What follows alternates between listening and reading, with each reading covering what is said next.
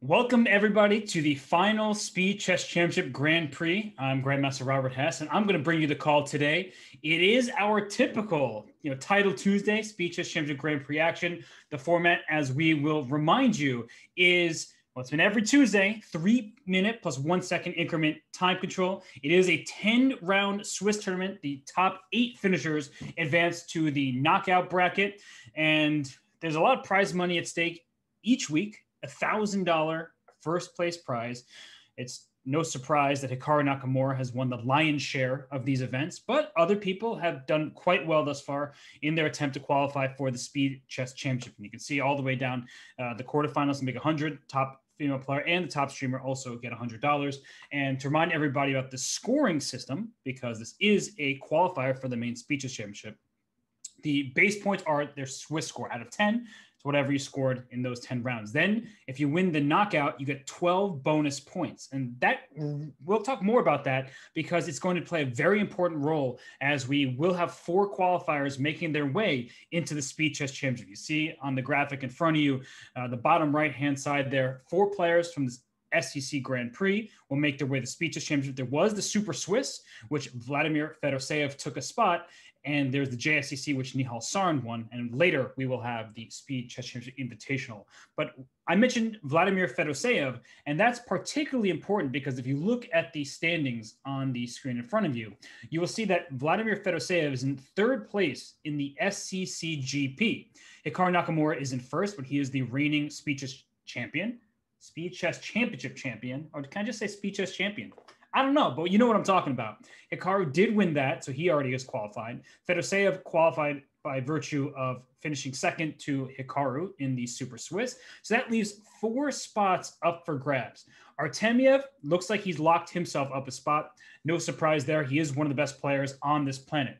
Then you have Nordibek Abdusattorov, who fell short in the JSCC, but has been a mainstay of the knockout brackets here in the Speed Chess Championship Grand Prix series. Then you have Parham Maghsoodloo right behind Nordibek. He looks like he is in good shape to qualify. And then that's where it gets tricky. Haik Martirosyan would be the 4th qualifier had we not had one more Speed Chess Championship Grand Prix. And players like Alireza Firouzja, who, okay, let's be real, he'll get an invite whether or not he qualifies by virtue of this Grand Prix. You have Maxime Chagayev, Maxime Vachier-Lagrave, and we also have Tuan Minh Le, the wonderful international master from Vietnam, wonderful time. They all have a chance because you get your base points from the Swiss, then you get bonus points in the knockout, which means that all of these players are within striking distance. And, well, I would say without further ado, we will have the action, but we still have a minute. So let's talk about some of the players in the field today. Hikaru, of course, taking part. We have Vladimir Fedoseev, that is Big Fish 1995. He really gave Hikaru all he could handle in the Super Swiss. That's a name that you'll want to keep an eye on. There's Arjun Erigaisi and the number 3 seed. Then there's Nordibek Abdusattorov. He's going to lock up his spot. He'll make his way to the Speed Chess Championship proper. And number 5, that's one of the players we're going to keep an eye on today, is the beast from Lyon. That is Maxime Vachier-Lagrave. We mentioned that he is on the outside looking in. Okay, we also figure that he probably will get an invitation regardless. I don't know the invites, but he is Maxime Vachier-Lagrave after all. He's a top 10 player in the world, and it doesn't really feel like a Speed Chess Championship without his participation. But he could qualify directly by taking the 4th spot away from a player like Haik Martirosyan. I do not see Haik's name here on the list of entrants for today's SECGP. So that is going to be an interesting storyline going forward. Right behind Maxime is Fair Chess on YouTube. That is Dmitry Andreikin, a super strong Russian grandmaster. He is a super grandmaster. He's also a speed chess specialist, if you will. So it's nice to be 2,700 plus FIDE classical and still be considered a speed chess specialist. We have Lequang Liam there behind him, Giga Kuparadze, the strong Georgian grandmaster, Raunak Sadwani, Parham. Well, we said he's number 3 and he will lock up his spot for qualification. There's Martinez from Peru, Jaspam. We have Azeri Chess, which is the one and only Shakhriyar Mamedyarov. MSB2, that is Matthias Blubaum from Germany, Alexander Zubov, and then we have an international master from Peru, Renato Terry Lujan. And just by doing these events so much, I can just look at a username and I know exactly who that participant is. It just, you get familiar with these people week in and week out. And I've had the pleasure and privilege of playing many of them myself. So we do have liftoff. Let us start at the top because why not? We'll start with Hikaru's game. He has the black pieces in the opening round, taking on a 2,500 player. So no easy matches in the Speed Chess Championship Grand Prix. Every single round, we'll see a super grandmaster like Hikaru take on a very strong blitz player. And here Hikaru adopts a setup of a Caro-Kann that looks like it's mixed with an Alyekin defense. And you have these double F pawns, which don't look very good. At some point, you do play F5, try to open up this bishop, but look at Hikaru go. He is just lightning quick, knows what he wants, play A4, put this bishop on E6, take over the diagonal. So if I were white, I'd probably play A3 to keep my bishop on this diagonal. As even though it's not the end of the world for the bishop to get kicked to C2, what is that bishop doing there? And he actually voluntarily plays it, which surprises me because it's staring into a brick wall of a pawn structure with the F7, G6, H7 configuration. So I like this opening for Hikaru. I think he has obtained a very good position, one that he feels comfortable with, and that he should just play without real risk because the bishop on C2 now feels quite misplaced. And this bishop comes right to E6 in a moment's notice, taking over important light squares here from E6 all the way to C4. It looks like white is thinking in this game, we'll move on over to some others for now just to see what's going on. Okay, B3 doesn't actually attack anything, by the way, because the knight does protect A4. So let's keep on moving. Let's go to Peter Svidler. Why not? We love ourselves some Peter Svidler action in the SEC GP, and his opponent, a national master, has his bishop on G4, and more importantly now, the bishop on B6. That's an open diagonal, and so white is going to have difficulty castling here. I think that Peter would like to replace this bishop with his knight, because if you can envision the knight on C4, it attacks the queen and attacks the bishop, but that's very hard to accomplish, especially with, let's put this queen in green because it's a good piece, and the bishop on F5. You are staring down the center of the board, so it's more likely a knight is going to go to the E4 square, which is just going to be a good move, a developing move and clogging the center here. But for the time being, white's king stuck in the center. That does leave me a bit nervous about Peter's chances. But he is Peter Svidler, the 8-time Russian champion, the commentator extraordinaire, and a friend of mine. I have faith in his ability to handle a position like this. And G4, almost made me knock my own glasses off because you don't expect a move like G4, but can he go after this bishop? And he does. So he's trying to go H5 right now? No, knight E4 first. I guess H5 can happen in the near future. You can also play G5, use this pawn H6 as a hook to pry open the king side. So Peter is, I see the bar just jumping up in his favor. It does look like quite a nice position now. I wasn't expecting G4, but he is more familiar with these positions than I am. And is it time for G5? That's the answer is clearly yes, definitively yes. And I would not be happy on the black side of this position. No. The king is about to be opened. You can put a rook on G1 to use the G file. I see the bar continuing to just go crazy over here. You can probably take this bishop on H7 if need be, amongst other moves. I mean, the position is looking so good here. And playing G6, that doesn't look good. That can't be good. Frees up control over the F6 square as well. And okay, if I can take you on G7 and then swing over to the H file, it looks like there could be just mates. Maybe take on D5, bring the rook off the last rank, and then taking on G7. Instead, because queen H2 first to take on G7 next, and in comes this queen. Let's stay on this one to the end of the game because we may just see a resignation or a checkmate in the next few turns. And Svidler out to a blazing hot start down the H file. Look at these pieces lined up here. And I like that he didn't rush to take on G7. I was advocating for that move. It almost certainly was a good decision. But there are times where you can't take a decision like that back and it could backfire. So instead, he puts his queen and rook on the opening H file. He will take on G7, and that's just going to be a very swift victory for him. If you play F6, well, you're walking into a pin, but you're also allowing me to capture on G7 anyway, because I'm opening the H file. Queen takes me by knight E6 with the, oh gosh, it's a cruncher. Look at the fork here, hitting the queen and both rooks. Oh, you can't survive this. No way. Knight takes F8 actually wins a piece, because if the rook takes on F8, you lose this knight on D5. Okay, takes this way because f6 is hanging, also wins a piece. Everything wins. That's the benefit of having this position for Svidler. And there's a resignation.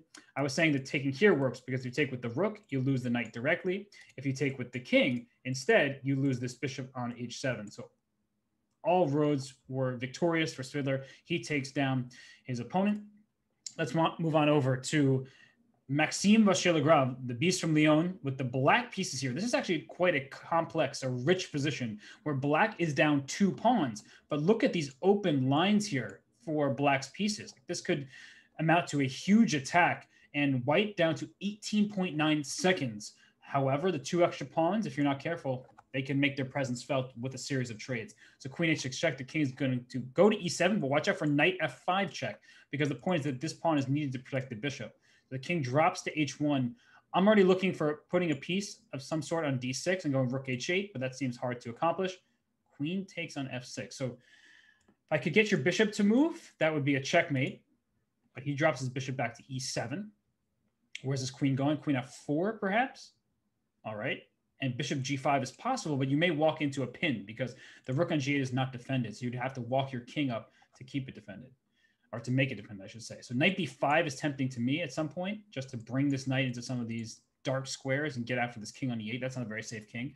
So in the very first game, it looks like Maxime, he's trying to fend off his opponent, an Armenian player, almost 2,500. And knight f5 is always going to be tempting, but not quite yet. Your queen is hanging. So queen e5 played first. Now knight f5 is serious. The e-pawn is pinned because otherwise you take this bishop on e7. There will be ideas of getting this bishop on d5. So rook g5 played and queen b8 check, then rook back to c8. Okay, so hanging on for now is Maxime. And 2 seconds, once barely got the move off knight e2. Barely in time there. And this knight can reroute to f4 to get after this pinned bishop. That looks like one of the ideas here. Rook c8 played, the queen has to retreat. And barely got that move off, 2.4 seconds left. This is getting close. With bishop c5 allows queen f6. You don't want to allow that queen to get after the f7 pawn. So that would be a mistake. And it feels like the move you want to play is this bishop move, but not in time. So king e8 played, knight f4 I expect. Okay. Give me that move with 0.1 seconds, just flag the guy. Queen c4. Queen h8 check. King here, knight takes d5 was possible. And queen a1, rerouting the queen to come over to a7. Rook takes g3, what a move. Rook h8 check. Oh, the queen can take it. He hung it, but he didn't see it. Oh my gosh, he got lucky there. And now there must be some tactics by taking on h3. So like queen to c6 or queen b3. I was looking at trying to take on h3, take on f3.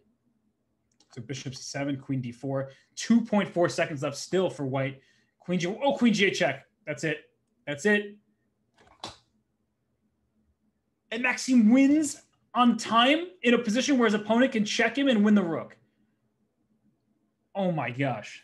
Now that is the type of finish that we love to see in the SEC GP, because queen g8 check says, thank you for your rook. You're not actually checkmating me. King to, I don't know, king d7, I guess, to try to be safer. But after here, queen g3, the king can just go to g1. And that's only one check. My king can start escaping out that way. So that was a missed shot by white. Maxime moves on. He wins the game, and he keeps his chances of qualifying from this alive. Still many more games to go. Let's tune into this one. It is a bishop of same color ending, which is bad news for the defensive side. And that's Vladimir Onashuk, a very strong Ukrainian grandmaster. He looks like he's going down to his opponent here unless he can get enough counterplay, and he loses on time. So no counterplay for him. That's just a loss on the clock. Let's keep on going. This is Gawain Jones. Has how many queens? 2 queens. I think that's enough. And queen e5 check. Take my queen, I take yours. Let me simplify this into an easily winning position where it's 1 extra queen still, but now white has no more pieces left. And okay, wild tricks, going for some tricks, but rook f7 check. Okay, rook f6 mate is happening here. Good game. Gawain Jones, too strong not to convert that one. And we're getting down to the finish line here. Okay, this is a pawn that, are you going to be able to get it? King g4. There are some opportunities to draw positions like this, but knight f4 is met by rook to g8 check, which means that white would win. And king f6, knight h5, knight back. I think you go knight h5 and then knight back to f4. Just don't take the pawn. Because as soon as you take the pawn, the king will come to g6 and take advantage of the pinned knight. Wait, they're just repeating. So king f7, do not take the pawn. Do not take this pawn because the king g6 happens. But this is going to be a draw. Wow, what a hold. That is one of those cool rook h5. It's really one of those cool end games that you don't get to see all the time, where even though white is in exchange up and with an extra pawn, there's no way to make progress as this knight goes back and forth. And if this knight comes to a check and the king comes to e5, you still do not take this pawn. Taking the pawn allows king to f5, and then the king has to go away from the knights. You just have to be careful about your timing. And we are in the second round. Hikaru Nakamura gets the white pieces here. So he is going to try to make it 2 out of 2, a perfect score. And thanks to everybody who's tuning in. Really appreciate it.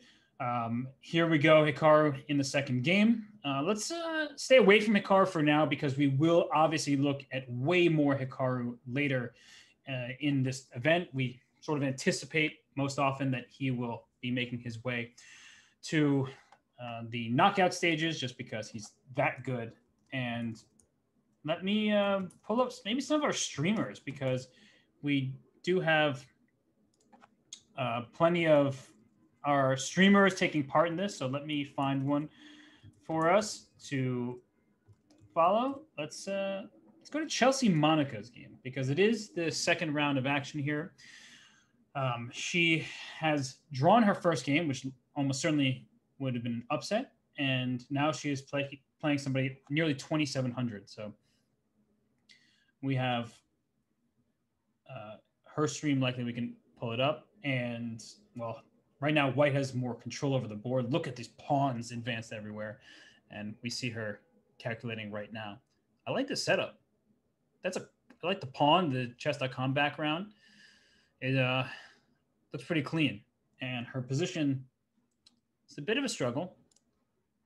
But she is a capable player, that's for sure. And she'll try to combat her opponent's aggressive pawn pushes and try to keep the position locked up. And I think that's her best chances. If the position remains locked up and white isn't in time to crash through, that gives her enough time here to reroute her pieces, to reorganize, but it still looks pretty bad. So I think that her position isn't so great here. And that's why she's sitting and thinking. So let's maybe go to another streamer. We have Badur Jabawa taking part in this tournament. See him there. And Badur is such a fun player. He's playing entertaining games no matter who his opponent is. He could play Magnus Carlsen. He could be playing against me. He could be playing against a 1200. You know that his games are going to be a lot of fun. And in this one, look at him drawing arrows for us, talking about that bishop on f4, moving in both directions. Let's look out for the h6 pawn, because that queen on g3 does pin the pawn on g7. So bishop takes h6 could be the next move. And he's still calculating where to move his king. He wants to make sure he does not drop a pawn, especially one in front of his king side. That would be important. And I can only imagine what he's saying. I do like his streaming setup as well. Badur is just, he's a funny guy. But okay, we'll leave him to figure that out. We'll come back in with our buddy Vladimir Fedoseev because he has just played a very interesting move, g5, in what looked like a calm, innocuous position. He plays g5, trying to open up the king side as his opponent has a really solid foundation here. Look at white's pawn structure, safe and sound. We have a pawn chain going to d4. We have a semi-open e file. The semi-open c file doesn't really amount to anything just yet. So I do prefer a white's position here, but we'll see how Fedoseev handles this. And well, while we're talking about streamers, we'd be remiss not to include the biggest chess streamer, not named Ludwig, that is Hikaru Nakamura. And we see Hikaru trying to figure out this position from the white side. He is a pawn ahead, and black is trying to close down the position, but here comes b5 for Hikaru, just trying to rush that pawn up and create a passed pawn of his own. So even if it costs him a pawn, it may still be worth it. And I like his dual cam setup there. So you can see Hikaru very directly from in front of him, but also a side cam just checking out his monitor. And he's been a big advocate of this setup to ensure that there is no fair play violations. That way you can see the screen, you can see the player. I'm a fan of the setup, and of course a fan of Hikaru because he is just an absolutely brilliant chess player, and he has taken the streaming world by storm. TSM Hikaru, excuse me, I misspoke. And look at him go. He is breaking through there on the queen side. So his opponent didn't actually capture on b5, and I think he made a wise choice. He's trying to lock up the position. So if Hikaru, for some reason, played the move a5, that would probably be a mistake because the white king should try to get to a5. Like, that's one of the ideas. But he's playing on both sides of the board. Principle of two weaknesses, h5, rook to g1. You can go from flank to flank, and this e-pawn is also a passed pawn. So there's no way for black to close this position down. That's what he wants to do, is put a piece on b7, put a rook on b7, put a king on e6, and say you can't make any progress. But Hikaru is just claiming, yes, I can. Here comes the h-pawn. Take it if you want. I'm jettisoning that pawn, and I'm trying to open up another flank of attack. And here comes the rook, which means that white is making progress, and in fact, black just resigned. That's a nod of respect to an elite player, and Hikaru Nakamura goes to 2-0. So let's go to Alina Kashlinskaya. She took part in the IMNO GM Speed Chess Championship. She was a finalist. She, unfortunately for her, lost in the finals to John Bartholomew, a fan favorite. And what's going on here? It looks like there's trouble down the C and the D lines. There could be a checkmate for black if white is not careful, but somehow all of these important squares are under white's control. So there is no mate yet.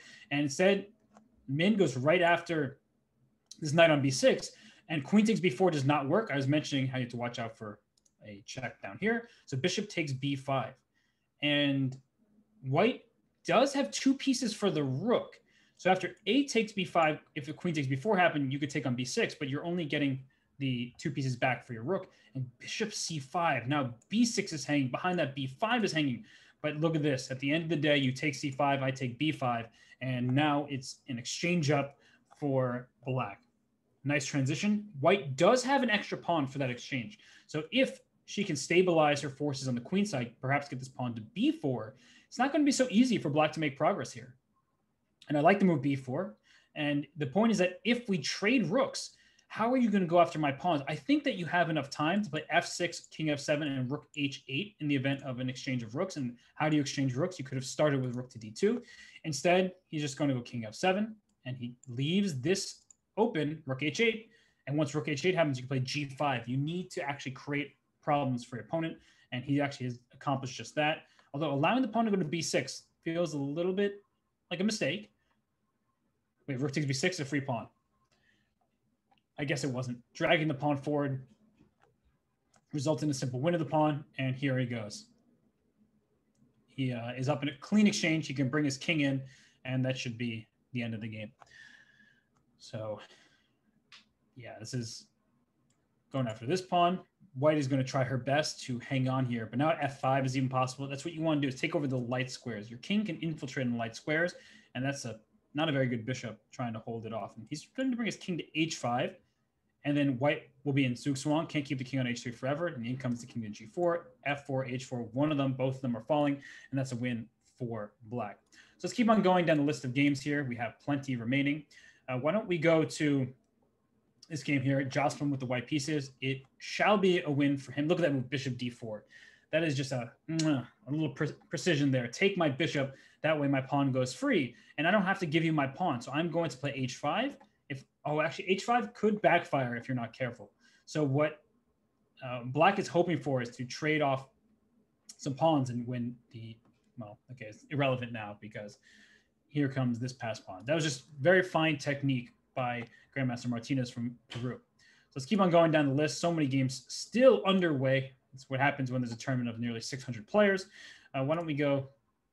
Ooh, there are two pass pawns, but there's a good bishop covering this diagonal. So check. Can I start pushing my a pawn? I don't think you're in time to do that. The rook can always swing to a8. And now you can just get a queen. Uh-oh. Be careful. If you move the bishop, f7 happens. So that was important move, king e6. Rook e8, win the rook. And now white is an exchange ahead. This is a drawn position. Rook against bishop, with just bare kings remaining besides those pieces. That is a draw, but not always easy to accomplish when you're in time trouble. So I think this one shall be a draw. We'll see if there will be a hold here. And I just saw another result. Looks like the beast from Lyon, Maxime Vachier-Lagrave, was held to a draw in his game. So he'll need to bounce back and score a lot of points. Can't afford too many splits in this one. Ooh, king is in the corner. Watch out for that. This is a hold, because if the bishop comes to h7 and the rook's on the h file, that's a stalemate. So bishop h7, you would love to just keep the rook as a stalemate. Exactly what I was saying. Normally, if you were on a different line, you would be able to push the king, but there's no space off the side of the board, right? There's the boundary. So that's just a stalemate. The king on f7 doesn't help you win the piece. It just actually helps create the stalemate. All right, so let's keep on going here. We have probably a few games remaining. We have a completely winning rook endgame. Up 2 pawns is white, and plenty of time, 15 seconds. No big deal. Just cruising to a 2-0 score is Liam Vrolic. And you bring your king in, push the pawns. c5 now. Yikes. And that's just a resignation. And I believe that was our final game of the round. Let me check. No, we actually have one more. Oh, gosh. Rook and bishop against rook. Now, that's a pain to hold in any time control, but especially blitz. I do think that white very likely will win this game. The king is already in the corner here. Nope. Rook takes bishop. As soon as I say that, rook takes bishop. The rook, oh, misses it. You could just take in that bishop because the rook would have been able to block on h5. Now, rook g6 check. Your king has to go back up to h5. And this is going to be no fun. You can't go king h6. It's mate. Rook comes here to block on h6 in the case of rook h7 check. So rook and bishop versus rook. It strikes again. King h6. You want to bring the king to g7. Good idea. King can come right back to h5 as necessary. Watch out. Ooh, the king is close to being instead king h7 as possible. Nope, that's the wrong way. That's wrong. You have to know that you have to walk into the discovery because the king and rook are so close together. There's no discovery against it. And here it comes. Yeah, this is a win. It's a win. Oh boy. Oh boy. Need to know your rook and bishop versus rook endgame is very difficult. I was saying that in the duress of time trouble, but you have to know what you can get away with. And after, oh, new game started. Okay. Don't have enough time to show everybody the ins and outs of the rook and bishop versus rook, but learn that endgame, especially if you're a more advanced player. This will be happening in your games more often. So we have the chess warrior that is Nodibek Abdusattorov. But let's take a moment and give a shout out to Anna Crumling, who is taking part in this tournament. Very popular streamer, always entertaining. I've commentated with her before. She's just such a good person, always in an upbeat mood, honestly. So fun to watch her channel. Do check it out. And we do have many, many streamers taking part. We have Andrew Tang, always on cloud 9 these days. He is playing in this one. Looks like he's at a perfect 2-0 score. So give the Penguin GM1, the Penguin GM1. I just want to call him the Penguin GM, but I know there's a numeral, not numeral, just a number in his name. So it's hard to say. Like, just give the Penguin some love. He deserves it. And he is signed to a big esports org. So yeah, let's keep on going here as we continue looking at this game between Nodibek Abdusattorov and Wannabe 2700. And we see that white has this knight on e5 protected by a stone wall-like structure of d4 and f4 pawns. But as is typical here, the issue is the e4 square is available to black. This knight comes to d6 and knight comes into e4. And black can eventually play pawn to f6 in a way that white cannot, because white has advanced these pawns to d4 and f4, which leaves the e4 square as a vulnerable spot. So black can push a pawn forward once the knight moves out the way. White cannot push a pawn back to cover e4. So that's the advantage I would give to black in this position, but white is still very solid. So even if you get one square, the e4 square, you still have a lot to prove after that. So not the most interesting of games just yet. We will probably see more of Nodibek as time goes on, but let us move on to some other games. I always like to hop around as much as I can. So we'll go here to SCO Robert. I did not pick this game because the person is Robert in their handle, but I did see Lam Lei taking part. And even though black's pawn structure is double, this is actually an advantage for black. And you have to think about it. What happens when you have double pawns? It means that there is an open line for your pieces, because there would have been a D pawn. It captured on C5 or on C6, wherever it captured, like then. Actually, let me look at the score sheet to see where it did capture, because I was going to say likely on C6 if this were from the Spanish, but now I see took on C5 directly. So watch out here. Oh, gosh. This is just a huge problem. I think that white's already toast. These light squares, knight f3 check. You might have to play e4 or knight d5, but can I just take it? And he does. Because after queen takes e4 now, I take your pawn e4. That's a big issue. You have to try to block me from getting you on the diagonal, but I just take on e4, and the point is that your rook on d2 is hanging. So if this rook were on d1, this wouldn't work out quite as nicely for black, but because the rook is on d2, it's left under attack. e4, I take it, and I can move my knight back, or if you take me back on e4, I win your rook on d2, and black has scooped off 2 pawns for his troubles. Temporary sacrifice, netting material. So if not e4, okay, now knight h3 and queen h1's mate. Gosh, I'm sorry, SEO Robert. Eesh. That wasn't good.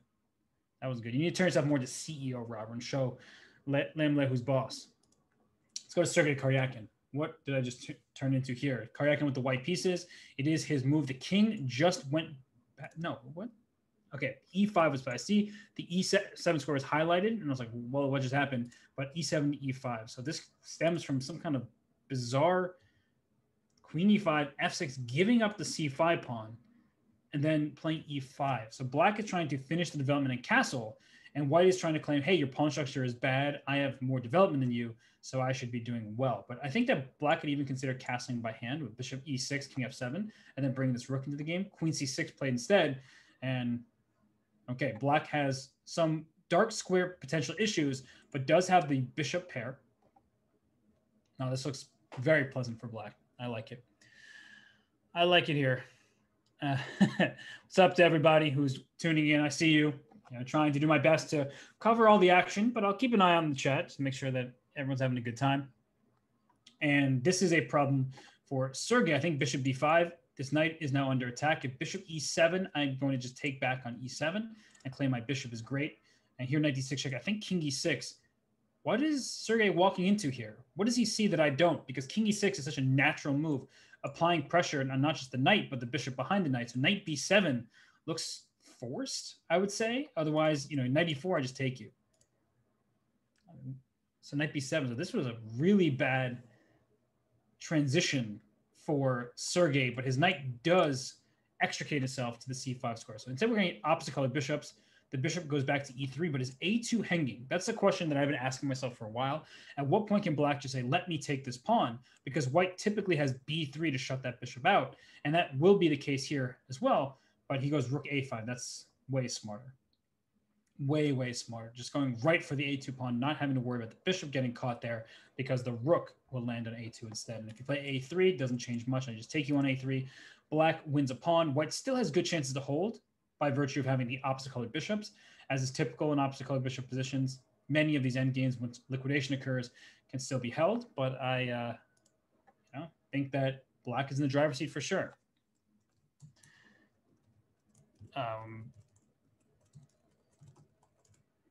Let's see.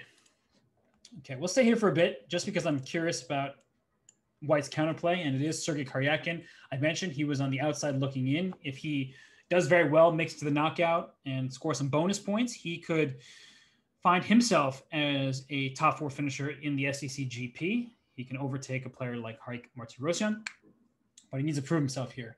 And right now, not looking so great in this particular game. He is up a little bit on the clock, but he needs to find his way here. And right now, he's spending a lot of time. Is he going to play f3 to kick this bishop? Is he going to throw his rook into d6? He plays g4, trying to stop the king from getting to f5, but that also makes a bishop f3, and that pawn is now a weakness. There's going to be some back rank issues with checkmating nets. So he's giving himself the g3 square. I'm not sure I'm buying it. h5 played. If I take, you can just take with the bishop. That way you don't drop his g7 pawn. Wait, bishop f8. Then there's rook a7. Very important move. Rook a7. And it what? He gives up the pawn. He just plays bishop e2. Interesting choice there. Okay, so bishop f3 back it gives up the c6 pawn as well. I don't think that Sergei is in any danger anymore.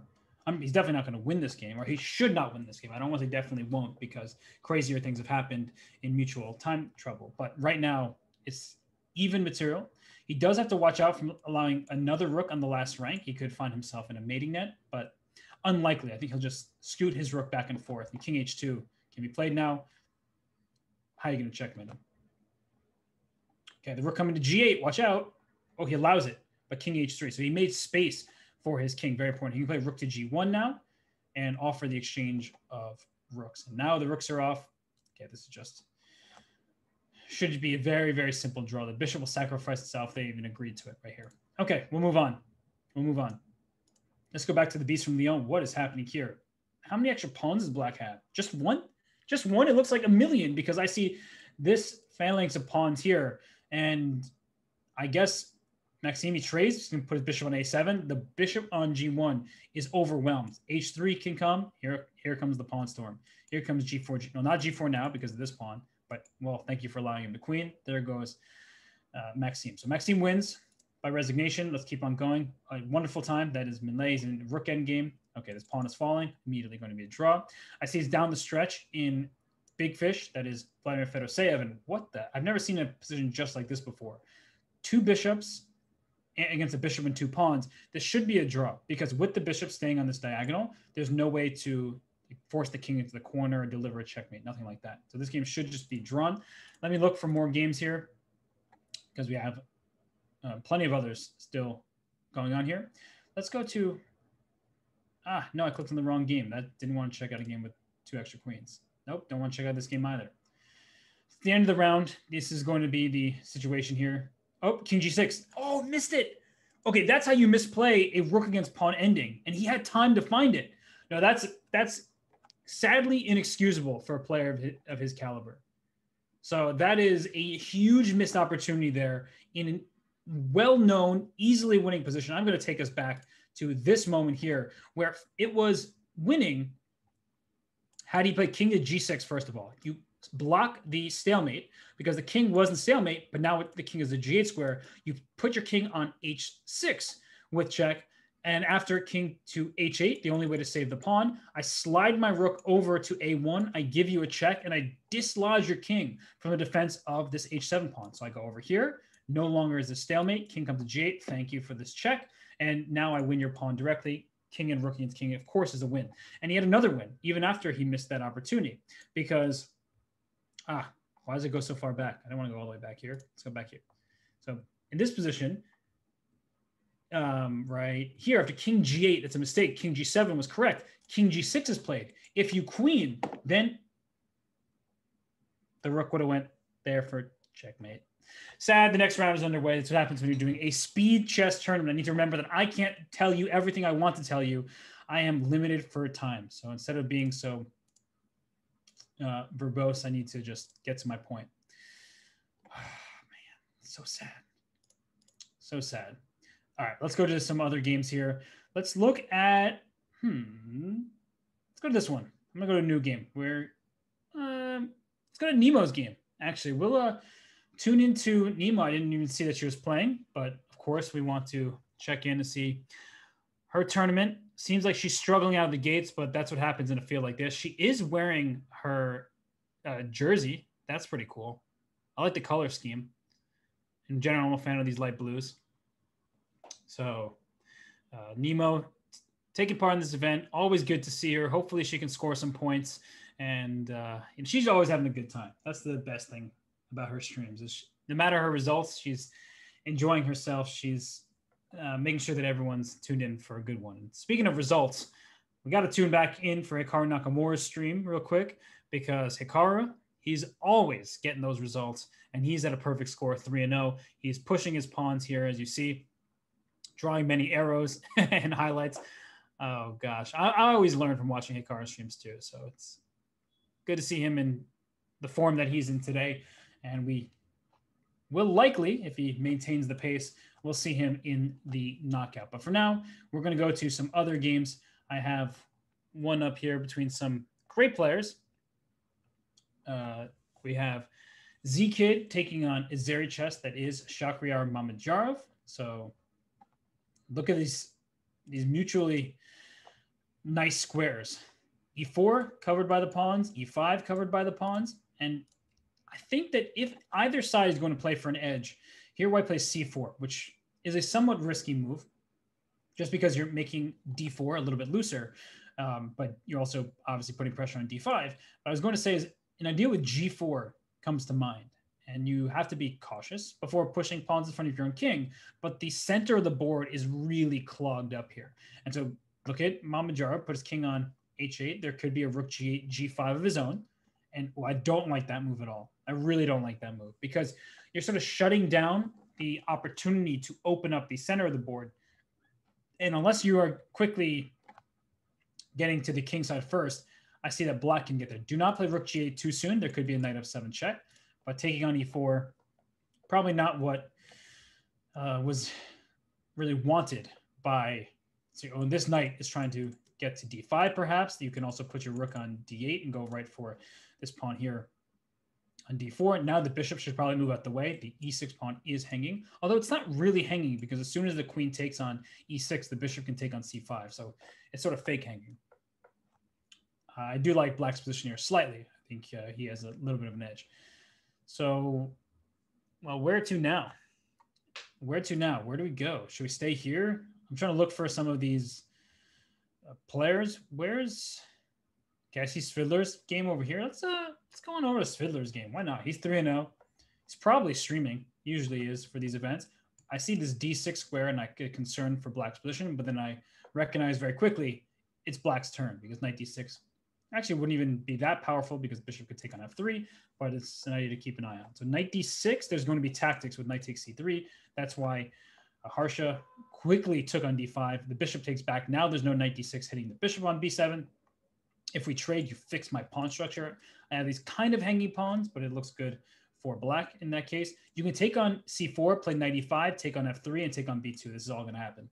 And I like Svidler's position. He's grabbing this pawn on b2. And if I am Harsha, I'm thinking about taking this pawn c5, but then I don't like the consequences of my double isolated f pawns. That doesn't look very good. So Hikaru won his fourth game. I just saw that out of the corner of my eye. Svidler trying to do the same with the black pieces. What a nice sequence by him. When you have less control, when you just have fewer squares for your pieces, trading often helps you. And that's exactly what Svidler did in this game. And he is going to snag this. Can he play f5? F5 is an interesting move. He doesn't do that, but I was looking at f5 as a possibility there. It looked quite interesting because if you can get your pawns pushed, that also feels quite nice. But he takes the pawn, he runs back. This pawn c5 will be a target. Here comes rook c6 to win this pawn in c5. So he will not even be able to keep this pawn, but I wouldn't be unhappy about what's happened here for Peter. I think he actually has obtained quite a nice position from the black side. No real risk, has safety everywhere. In fact, it's white's pawn structure that is worse because these are isolated pawns on the queen side. So I could see a future in this game where white loses both of these pawns on the queen side for just one and then has to fend off a 4-on-3 advantage on the king side. But Svidler, let's look at his yeah, so we'll see. I mean, yeah, so Svidler is streaming and doing very well. So let's move on to another game real quick. We'll come back to Svidler later. He's going to be at the top of the standings, I believe, for a long time. So I want to go to Wonderful Time to Minlay. Let's go on with the black pieces here. Hey, looks pretty nice for him. We're about to see an endgame with bishops of opposite color, but look at this pawn on g5. That's the pawn that sticks out most because this knight on e5 is good. It puts pressure while it defends this pawn over here. I don't know why that arrow went from h6 to g6, but this knight is very good. This knight on c3 is quite limited, and this bishop can come to e3 and steal the g pawn, and that's not a pawn you want to lose because that becomes an outside passer for black. So take on g5. You just move his bishop somewhere and then go g5, g4. And can you really stop that pawn? That's an important question because now bishop f4, bishop, oh gosh, of course, bishop d4. You have completely dominated this knight. You will take the knight wherever it goes, and then this g pawn runs free. Nicely done by Wonderful Time here. Really, he's just such an excellent player. But the way he went from that initial position into this, which is pure domination across the board here, and he's going to try to promote this pawn. G2, knight e1 check. Thank you for your bishop on g2. That wins right now. And here he does it. It's too good. Too good. Check. And there's a piece. So we'll go away from this game. It looks like Minlay's going to win. So let's go to this one. Whoa. Tuning in for a queen against a pair of rooks. But how many extra pawns does white have? 3 extra pawns. And the king actually feels quite safe. Yeah, this is looking really nice here for white. And Lord Balrog. Queen G6. Can I just push the pawns? So you have to be careful when you do things like that, but it looks like you're in time because there's no easy way to stop them. If I H7, Queen G7 is check. And I get to the corner. So Queen G8 helps me promote. And that's it. King H4, probably also good enough. Oh, wait a sec. Wait a sec. What are you going to do about this pawn? How do you... There must be a way here. Oh, Queen G5, Queen G8 check. He missed Queen G8. He gets the pawn. No, that can't be right because now the two rooks are doing quite well. No, there's no way. This is all of a sudden it's getting bad for white. The rooks actually are better than the queen with just one pawn. So the king is going to hide. He's going to play A6 eventually. He's going to double his rooks in the G file. This is no good. This is no good. Only can be good for black, who is going to take this pawn at the right time. So he's going to try to improve the position of his king first, but Queen C5 check is nice. Queen E5 check is possible. And that's good technique by white as well. You want to keep the king as far away from your pawns as possible. So C5, Queen D6 check. So that's not going to be played. And I think the king is going to be forced back into the corner again. And there we see a draw by repetition. And the point is that if black, let's say this king were here and you make some move like C3, I would love to take it a moment like this when your king is very far away and my king perhaps gets here first. Now, there's still going to be opportunities for white to draw, but that's black's goal, is to have the king here and not back on A8, where it's very far away, and then there's going to be no winning chances if your king's back in the corner. So interesting endgame there. White missed a clear win, I would say, and we do have just a few games left. It looks like Castor is a perfect 4-4-4. Let's keep on going just down for the remaining games here. We have Crescent Moon. Isn't that Grandmaster Trong Sun from Vietnam, if I'm not mistaken? That knight is trapped. King G6, does this work? It looks like it works. King E7, King F7. Uh-oh. Stalemate. King G6 or King here. Either way, stalemate. And we see a draw. So the very strong Vietnamese Grandmaster cannot pull off the victory. And, well, we're heading down the stretch here. Final games. Looks like Dan Laz wins his game. Moves to 3 out of 4 just as we tune in. We have another end game here. The knight should be able to just wander around, but don't watch out for F4. You have to be very careful not to allow a timely F4. And he plays it now, G3 check. It's not where it was needed. The king had to be on H2 in order for this pawn thrust to really work, because now the knight can sacrifice itself as just happened. And this is a draw. Well, without further ado, I believe we are 4 rounds in the books. So we have Matlikov, Parham, that is, oh my God, Korobov. I was like trying to remember his name. Looks like Grachev, Vidit, my good friend. Looks like Komsky, and many more at a perfect 4-4. But we're going to head to break. When we return, more from the Speed Chess Championship Grand Prix, brought to you by Chess.com. Patience is not a virtue. It is a weapon. What's your wow rabbit?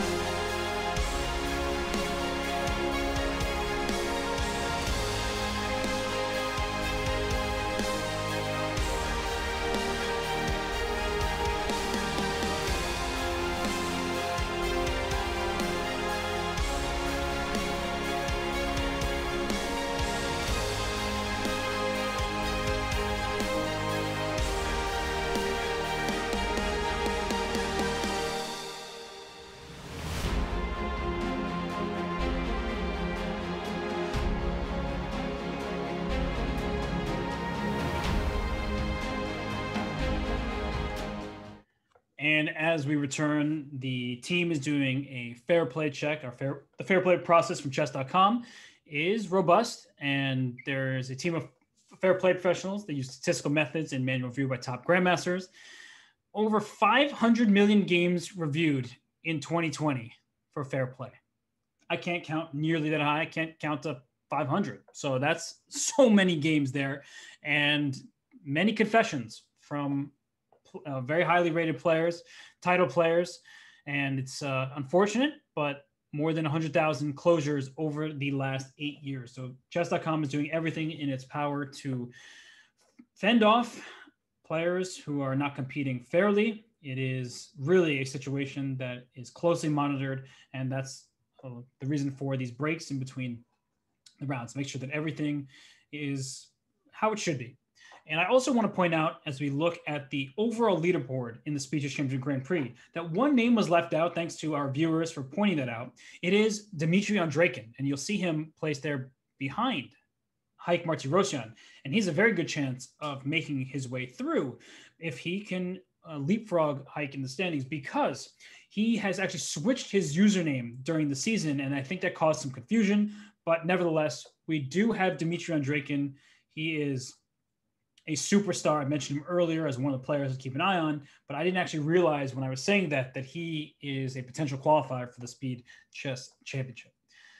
So, we'll look at Dmitry's games. He's such a strong player. We see Maxim Chagayev. We have Maxim Vachilagrov there. So players are really just trying to make their way into that fourth qualification spot, because it does feel like at this point, Parham, he's got things locked up. Nordibek and Artemiev certainly doesn't. He can't be caught at this point. So lots of great players fighting for very few remaining places. We'll see who ends up qualifying. And I saw the chat asking, hey, can you show Hikaru's checkmate during the intermission? And, I didn't even know it. I had to pull it up now for the first time, but that's a checkmate if I've seen one. Looks like there's Bishop b5. What a lovely move. Saying, please take me. I can also play my pawn to c6, which is what happened. And the rook went to b6 to say, I have an intermezzo. You take my queen, I take yours. Queen a7 takes, and this king is out of space. That's beautiful. That's beautiful stuff. Thank you, everybody, for informing me about that. And our next round is off. Let's start with Peter's Fiddler. We have him streaming here. He is playing his game while keeping an eye on the Norway chess game. Wouldn't be surprised if Peter was actually commentating on that game while playing his own and commentating on that. That's just how talented he is. Great respect for Peter.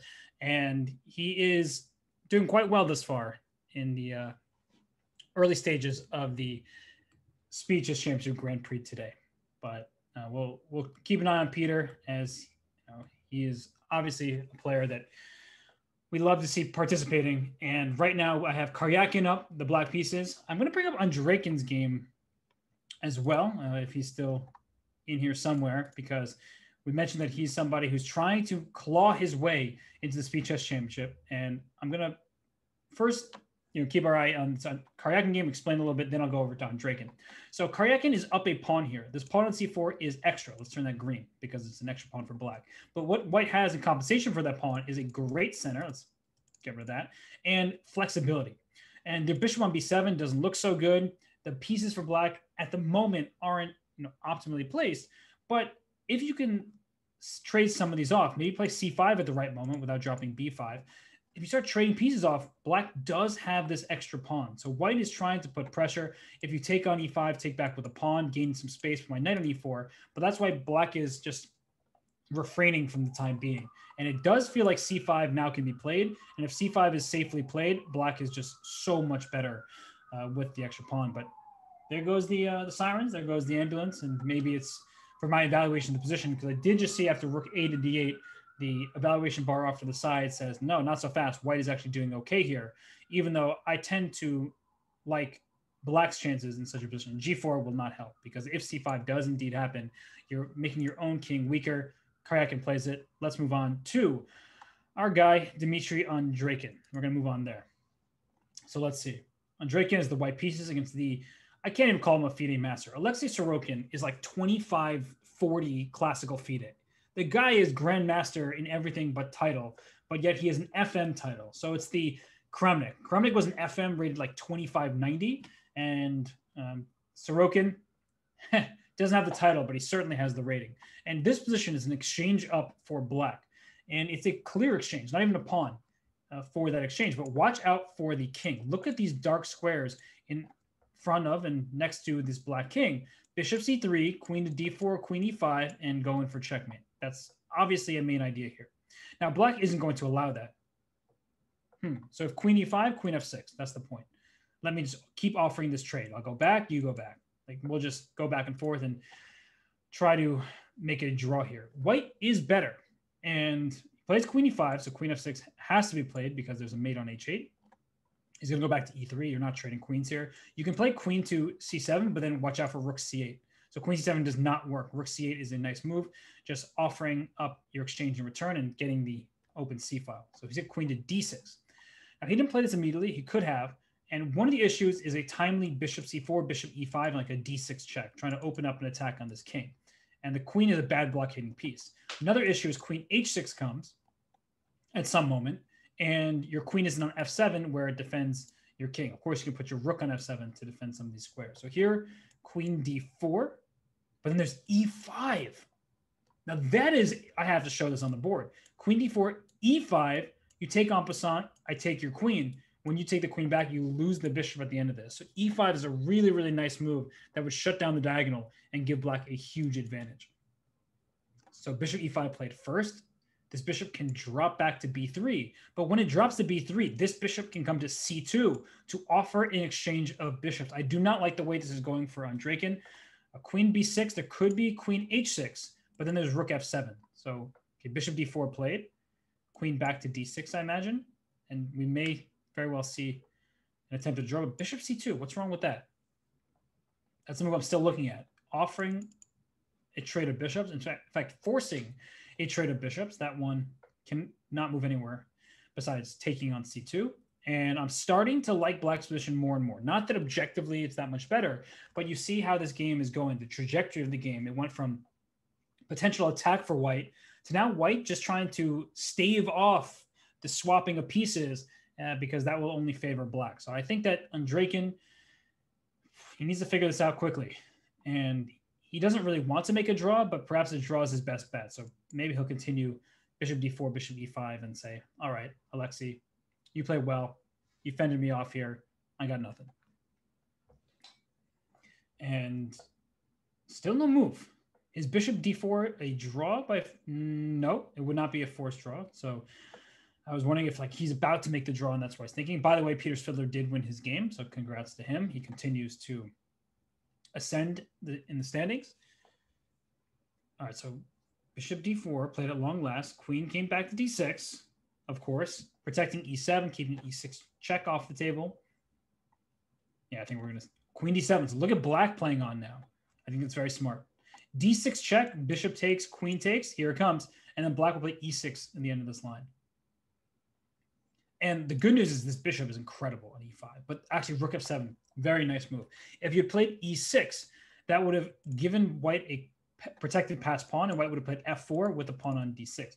So this is an improvement for black, who's going to put the king on h7, and now g7 and h8 are under control. So Sorokin playing well. His king still has to be cared for, and if that's the case, it's not going to be so easy to win this position. But here he comes, queen c5. His piece to come out. Watch out for maybe a rook f8 at some moment, like right now. Bishop d4, there's queen c4 or queen f5. Queen c4 does pin this bishop and attacks a2. Just you can take this a2 pawn. There's no threats here. These squares are under black's control, not white. So he's trying to go queen g5, queen h6. That's clear by putting the bishop on e3. And look at the queen swing right over to f5. Nicely done. Very nicely done. Here come the pieces. You, in fact, don't even have the attack that you once thought you might, because you don't have a bishop on a1 and making use of the diagonal. So black has done a great job of coordinating his pieces. He's now open exchange and the pawn. This could be it for Andreykin's chances, perhaps. If he doesn't make it to the knockout, he will have to win all the rest of his games to have a chance. Usually it's 8.5 points that makes the knockout. If he loses this one, really rough start for him. I know it's not even a start. It's the middle of the tournament at this point. And Hikaru did win his game. I see that. It looks like Mamedyarov won his game. Karyakin won. So just keeping an eye on some of those results there. As we see Kamsky in first place, and tie as well. Vidit. We're going to have to look at Vidit's game next round, I think. So there's no attack. Here is queen, rook d6. One move threat, the queen dropped back. Can I just push this pawn? Why not? The rook covers the d7 square, and rook c1 doesn't work. Queen f5. That just ices the game. Trade the queens. Here it is. Game over.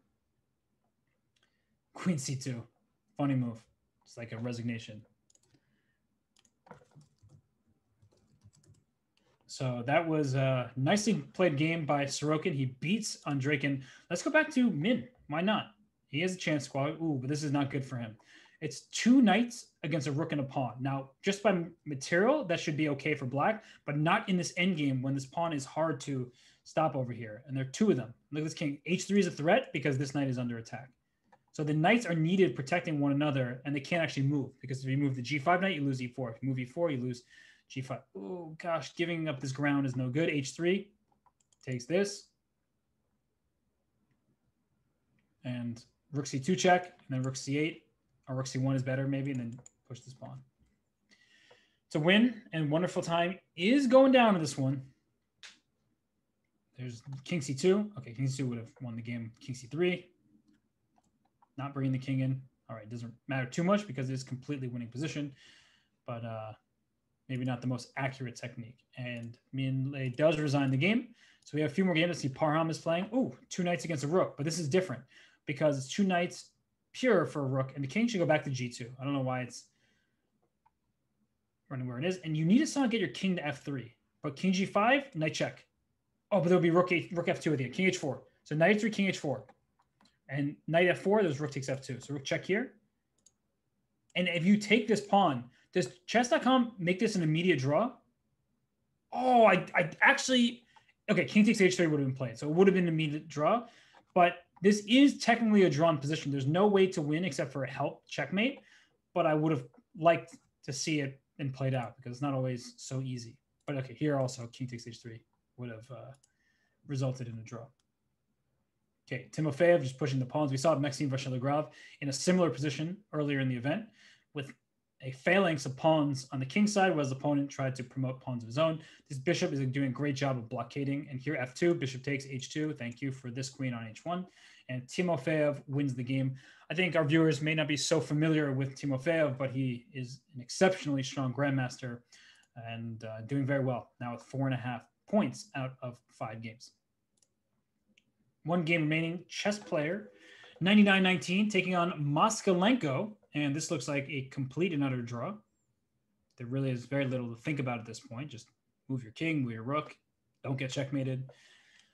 Not too difficult to accomplish. So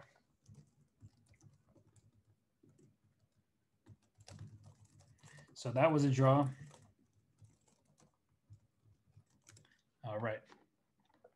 So we're getting next round here with Hikaru taking on Grachev. Let's I would say we're going to look at Vidit's game. Because Hikaru's 5-0, we still do expect him to make his way all the way through. And let's look at Vidit because we haven't seen his game once, and he usually is streaming over there on YouTube. And he is the black pieces against Amin Tabatabai. And what's always funny to me is because Vidit just started this account and he's playing while streaming, his rating is 2857. He is underrated, grossly underrated on this account. I think his rating is somewhere in the ballpark of 2950 usually, or above 2900, that's for sure. But he's taking on a very strong player from Iran. And right now we see this Carlsbad setup with pawns from b7 to d5 here. You sometimes would like to push this pawn up from b2 to b5, use a pawn minority attack. And why is it called that? Black has 3 pawns here and white has just 2, and yet you're the one who's trying to crash through because you have an open line for your rook. So far, very normal position. Do not move this knight away from f6 because you drop the d5 pawn as the pawn c6 is pinned to the queen. So knight e4 would be a big blunder because of knight takes d5. So just keep that in the back of your minds. So knight e5 is sometimes possible here. If you take, I take with the pawn, and then I have knight takes d5. So Vidit preemptively protects this pawn another time, dropping his bishop back. And that means that if knight e5, I can take, because now white is the one who can't take with the pawn on e5 because there's d4. So just to show that very quickly, that I put the bishop on e6 to open up a line of attack on the queen and then attack this knight on c3. So queen c2 is dropped back first. So if you do want to take with the d pawn, had to move the queen away. And what's going on here? e4 at some point can be considered for white. It leaves you with an isolated pawn, so not always mentally that easy to play, but it is a standard idea. Now I wouldn't be so sure because black is ready to challenge on the open line, and there may be a way to play bishop d3, move the knight away from f3, play f3 yourself, and push the pawn to e4. So he does trade off this knight from e4. And I guess white is claiming semi-open c-file. Black can't really initiate any pawn breaks.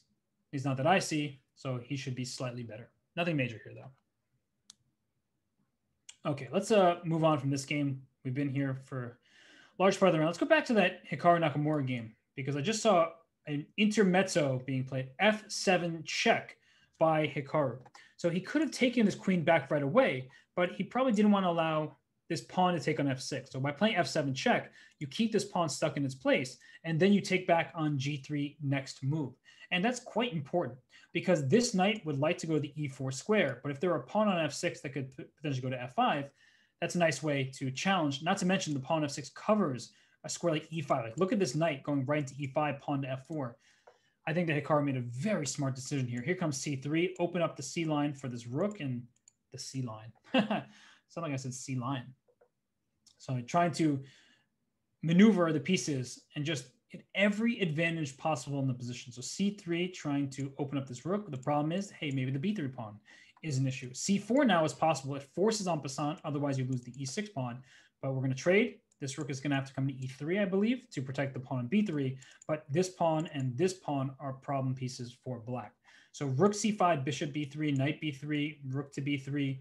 This all is going to happen. Maybe rook to b1 first is necessary, because rook b1, you can't play bishop d5 because I'll take on b7, and at the end of this I'll have a check on the 7th rank. So rook b1 forces either rook to b8 or rook to d7. Rook d7 doesn't work because knight f3 comes into e5 with a fork on this rook and this king.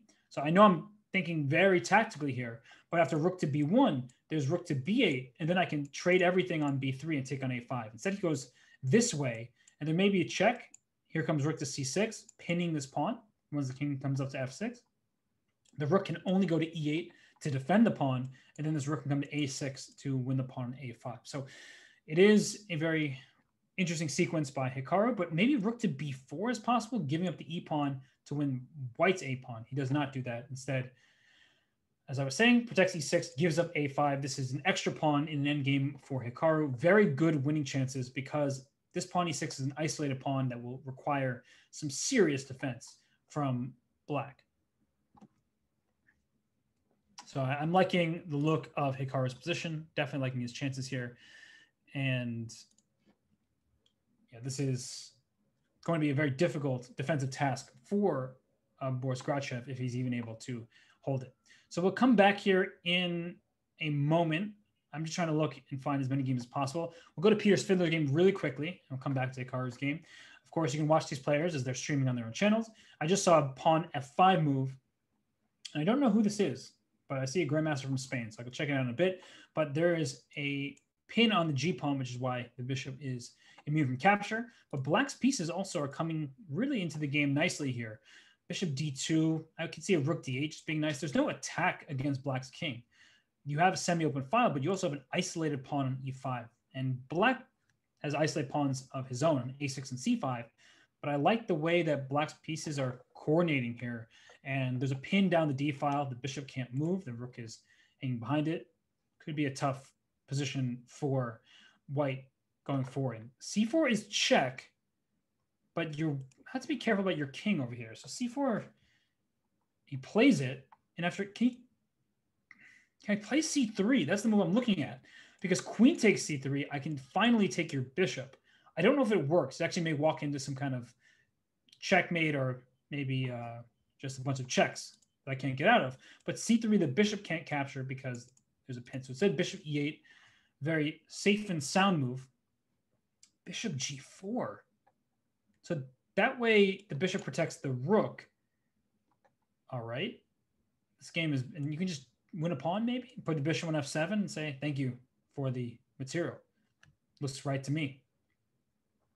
Just take on e6. You can play f5, but then bishop f5. I'm trying to take advantage of this rook not being defended there. So he plays queen d4. He's going right for it. Please move your bishop. Can I take it? Queen d1? Okay, he plays queen e4. He's smarter than I am. I'm sacrificing pieces that don't belong to me, as is typical. But I still like black's position because black's king, for the time being, looks safer. These bishops are in a great spot here.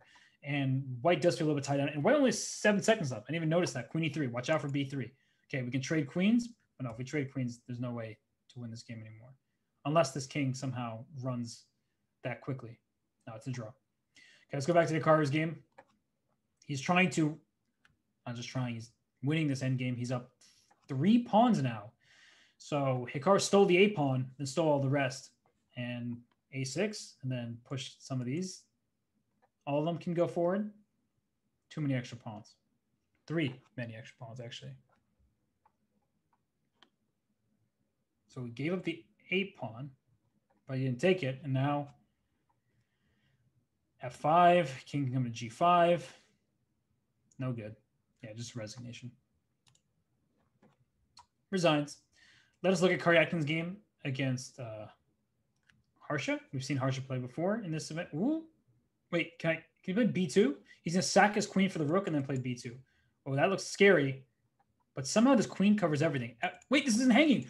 Oh my gosh, Sergey, you could have queen and protected the pawn, but you have no time on your clock. So if white plays for a win, he might lose. So he's playing for the draw. Okay. Sergey, no. Buddy, right here. Look at this. He's trying to play rook c6 because he saw queen f5 coming, but b1 equals queen actually defends this pawn. And he had no time on his clock. I get it. It's very hard to play with 2 seconds. But queen promotion, that actually also defends. And black should be winning. Next move, you can play rook to g8. So that's a sad missed opportunity for Sergey. He's still doing very well. Plenty of time left in this tournament. He will need to continue. Whoa. I'm like confused. Black is down in exchange. White should be kind of crushing here. But how do you make progress? You need to kick this knight out and go for the f7 pawn. Okay, well, rook takes f7 is just a free pawn. So the knight kicked itself out. And, oh, that's checkmate. That's checkmate. Well, the rook and the knight and the queen. And these pieces are sad over here. Oof. Yikes. Okay, let's see if there are any more games yet. Left, excuse me. We have a couple. Ooh, queen and bishop versus queen. Should be an easy hold. Just trade queens. That's it. And is that the last game of that round? Oh, we have one more. Okay, and now we have Hikaru taking on Alex Sur, 1981. Don't know who that is. But let's start Hikaru's game. Hikaru 6 out of 6 deserves our attention here. Obviously, brilliant player, great streamer, and perfect score in this SEC GP. So a quieter opening setup thus far. Is he going to play f4, though? That's the question. Because if white plays f4, it goes from quiet to potentially quite chaotic. And wouldn't be surprised if white plays some kind of bishop e3. It's the move that players who are worried about potentially losing to Hikaru play. Knight a4. Okay, similar. Like, let him play that quiet move to attack your bishop, try to get the bishop pair. I like the decision, honestly. I think it's a good call. So let's see.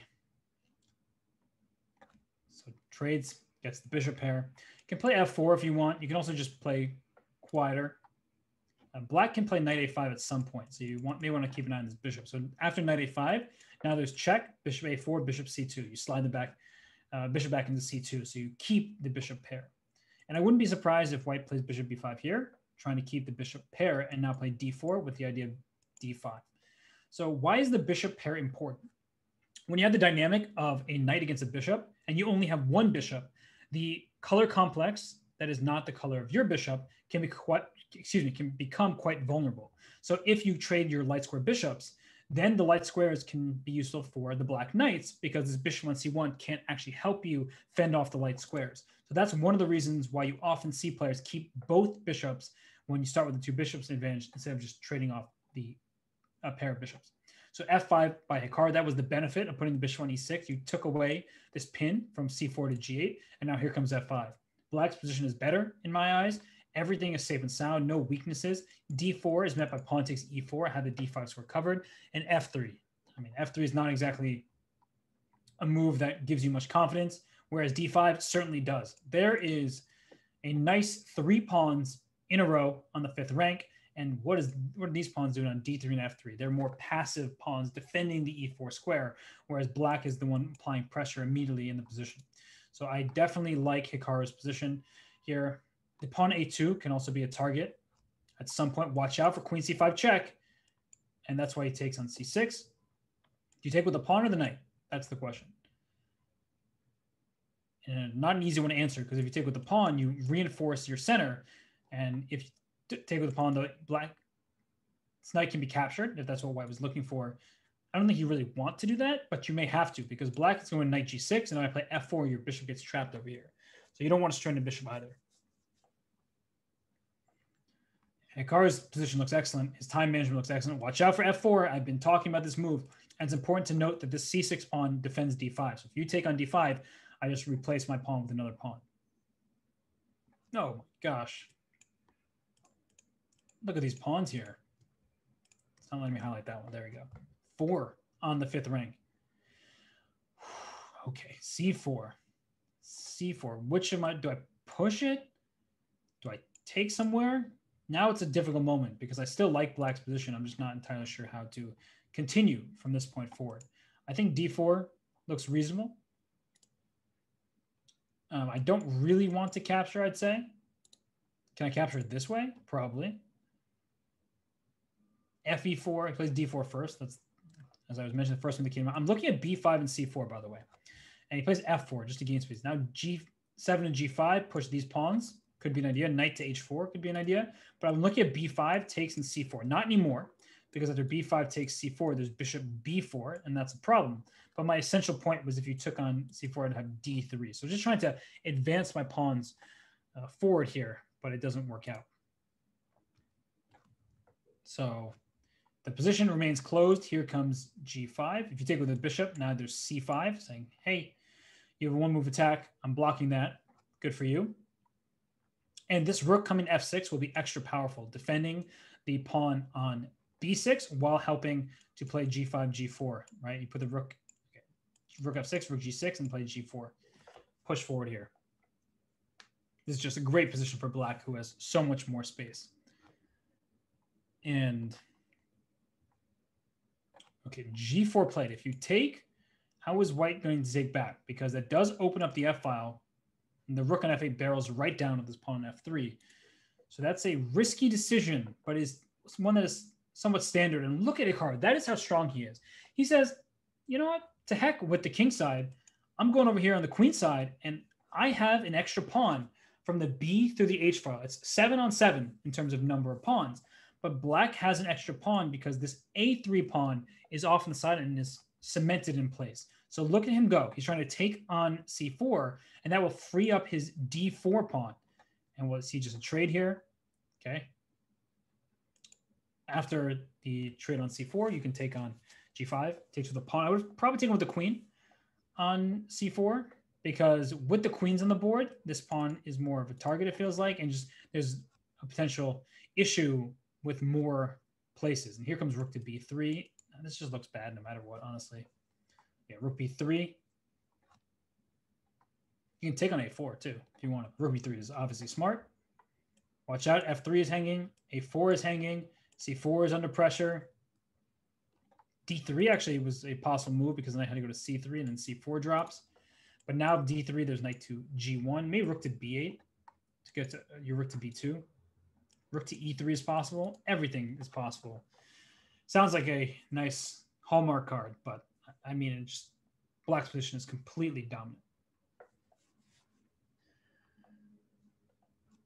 So Okay, trades. C4 is hanging, and then E2 is hanging as well. A4 is still hanging. D3 is possible, and then Queen D4 check, for instance. Queen A6, just saying your queen gets no squares. And here goes, oh, C4. I didn't want to play C4, interesting. I guess C4 would allow Queen B4, something like that. But I'm looking at these C4 type of moves and just pushing the pawns forward. So card down to 20 seconds, pawn down to 10. Could be a bit of a time scramble. He does play C4. Queen E6, keeping the knight protected, keeping the pawn protected. C3 looks good. Knight C6 probably wins this pawn directly. And by probably, it does. Okay. So not that much time, though. Hikaru needs to be careful. So does his opponent, of course. But I'm saying it from Hikaru's point of view because he is a much better position. So bishop B7. Look at that. Trading the queens off. Let's trade queens. I have an extra pawn, and my pawns are doing really well over here. Knight on G6, protecting E5, protecting E7. Queen C4 would have traded queens. But instead goes Queen A6, Bishop B5. Uh-oh, that's it. That's all you need. That's a pin and a win on the clock as well. So Hikaru wins the game. Let's go on over to Min. Uh-oh, Min's in trouble. Too weak, too slow is neither too weak nor too slow at this point. Yeah, Min is done for there. And, okay. So let's see if there are any more games remaining. Yeah, plenty. What am I even need to ask the question? Amin Tabatabai down a pawn here, but should defend this endgame. The rook is perfectly placed. The king has come to D8. And if king D6, there's rook to D2 check, keeping the king away. So now you just give a bunch of checks. Put the king in front of the pawn, give a bunch of checks, rook D2, rook C2, rook B2, etc. And this is just a draw. What you would need for white is to put this pawn back on C5 and bring your king to C6, but not possible. Game is a draw. Let's keep on going. Okay, we have Matthias Bluebaum with the black pieces. Plays Queen F5, dropping the C6 pawn, but giving the... Oh, actually, is it a perpetual or can I win the C3 pawn? I feel like black can try to play on here. Well, now Bishop B4 is super solid. I was going to take on C3, though, and try to push the C pawn. That looked a little more likely. But black is actually down a pawn. I didn't even realize that. I was so focused on the center of the board that I didn't realize that black is the one who, to some extent, needs to be careful. Bishop F8. There's Bishop G6, okay. Bishop back to B4. Yeah. If the queens come off, it's immediately a draw. Wait, Bishop F8? Bishop F8? Oh my gosh. Big blunder here. Queen H6 check. There's no mate. I want to play G4, but that's pinned, so I can't get away with that. Bishop D6, go Queen F4 check. It's only a check. King comes to E6. And there are opportunities even down 2 pawns if the queens get traded. Okay, Queen D6, Queen D7, Queen H7, but that's not winning the queen. Okay, this pawn in C3. Uh-oh. Bishop D6, Bishop E7. He could have brought his bishop down that way to win the F pawn. So white is in business here. Some blunders by Bluebaum. But even if the queens get traded, oh, Queen E7 check. Check and win this pawn. Oh, no, no, no, no, no. That's what I was talking about. If you trade the queens, there's going to be very good chances to hold this. Uh-oh. Maybe it doesn't look so holdable anymore. Well, trade. That's important. Keeping those pawns on the board felt important, but maybe just push the G6 and push the bishop here. Yeah, the presence of these pawns is not good. King G5, H6, H7, Bishop E5.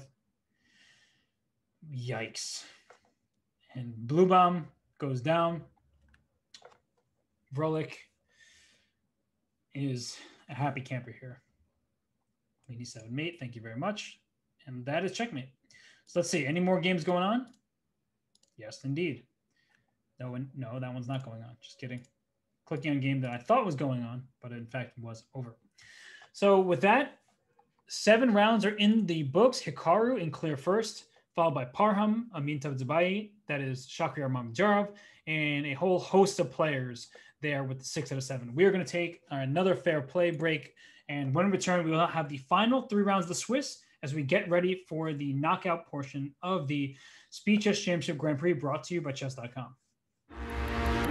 Patience is not a virtue. It is a weapon. What's your wow rabbit?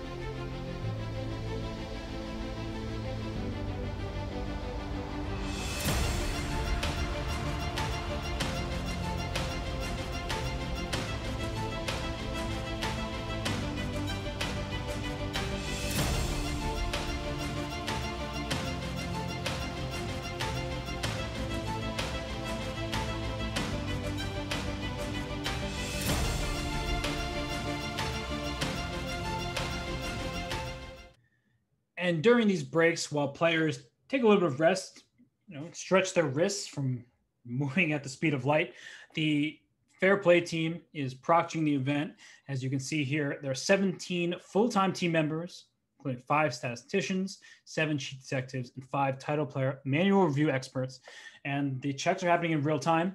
Dedicated proctors, everybody is trained. So it's really good to help prevent cheating or to make sure that people who do so do not get away with it. But right now, we know that Hikaru Nakamura, he is at 7 out of 7, the only completely perfect score. We have 3 players who have dropped just a half point: Parham Maghsoodloo, Amin Tabatabai, and Shakir Mamedyarov. And then we have many players sitting with 6 out of 7 points, including Nuribek Abdusattarov. He's in 8th place, the chess warrior. But without further ado, we have a liftoff. I see the games are underway. Let's start with Karyakin. I know I've tuned in quite a bunch to his games. That's because he's on the outside looking in. If we talk about the overall leaderboard for the SEC GP, he needs to make it to the knockout and maybe even win the knockout to qualify automatically for the Speed Chess Championship. So here he goes with the black pieces, playing the Azeri Grandmaster Vugo Rasulov. Nothing too special just yet.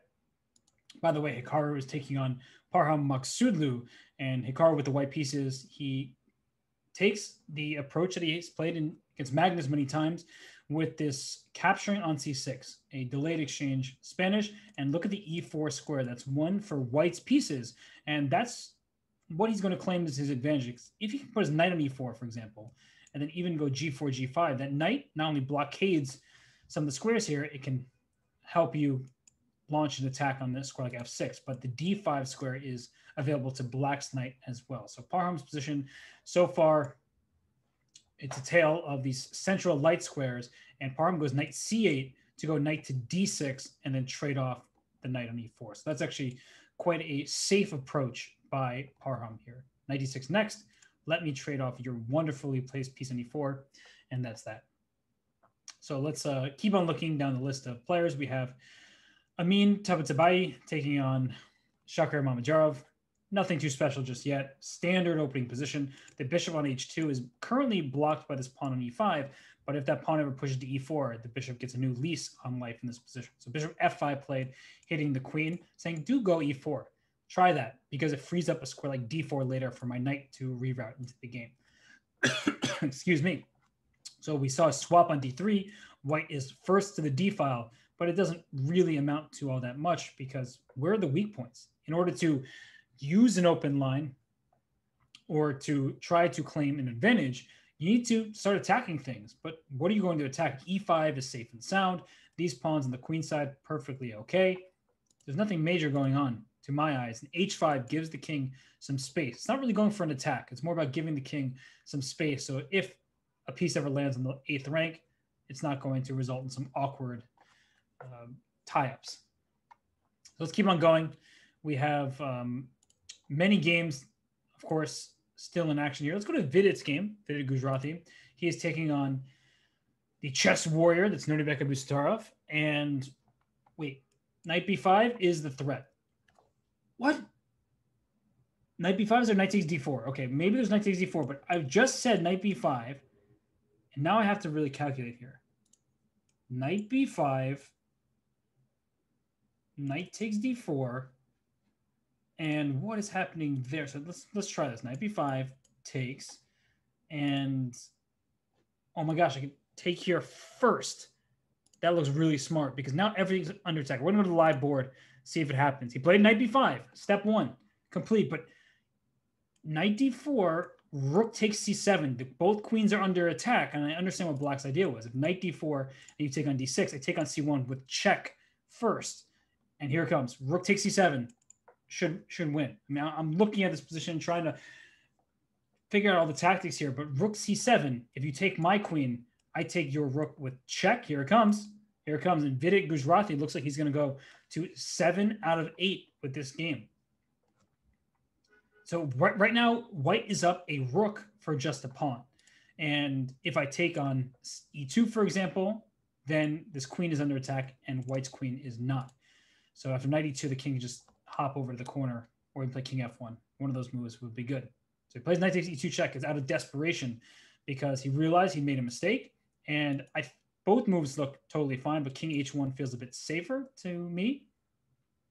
And this queen is under attack. This rook is under attack, so the bishop can't even take on b5 because you lose this rook back here with check, and not just check, but likely a back rank checkmate. Wow, what a sequence here. And he plays king f1, going after this. I think knight g3 check is possible. That's why I was saying not to play king f1. Knight g3. If you take on g3, bishop b5 now is check to the king, and then I pick up your rook after that. I know that's a lot to calculate there. So many pieces flying in such a position. But the point is bishop b5 would be check if not for the knight. So now bishop b5 was a threat. So the king came all the way to e1. And if this works, it's just winning. But I didn't really want to bring the king all the way out to e1 here. Queen b6, so take. And then you just take this. And now you have a full rook. So Vidit Gujrathi is up a full rook in this position. Barring some kind of absolutely crazy blunder, he should just be taking this one home. Queen a5 is just one check. You can start running your king back over to the king side. And that's that. Nicely done by Vidit Gujrathi here. So let's move on from this one. Let's go to Hikaru's game against Parham because it's Hikaru. And whoa, okay. So that's one check, and you can pick up b7. But he didn't want to go for because there's rook to b8 at the end of that. So f2, look at this pawn here. That's a really strong pawn protected by a piece. d4 is a possibility, but black has c5 to try to get after that. Oh gosh, rook e8. Okay. And is there some kind of just c5? I mean, white's king is not exactly that happy over here. And if you take and the bishop takes, it's all protected here. So this pawn, really strong. If you take with the pawn on d4, there'll be a queen c4 check. So it's starting to look like a problem for Hikaru. So d3 comes to mind. Not sure it works, but d3 check is something that comes to mind. D takes c3, of course, is also looking quite interesting because the queen is needed to defend this bishop. So after d takes c3, you can't take with the queen on c3. So d3 check was played. Rook takes, can't take with the queen, you have to take with the king because this bishop, wait, what? Gives it the bishop? He's trying to get some kind of queen d7 check. So he realized the position was losing regardless, so he's going for some sort of attack. He is up 2 seconds, and in a mutual time scramble, anything can happen, but black is up a piece, so just one queen e2 check. Oh, okay. Oh, queen a4 is even better, wins the rook. Nice by Parham. And Hikaru is going to lose this game. He's still in great shape, 7 out of 8, but not a game he wanted to lose, of course. And very stubborn defense turned into offense for Parham because way back here, the queen a8 check was probably what Hikaru wanted to play. But after king d7, queen takes b7, rook to b8, you have to watch out because b2 is falling. And that's obviously not what you're looking for. Let's go back to Karyakin with the black pieces. Completely winning here.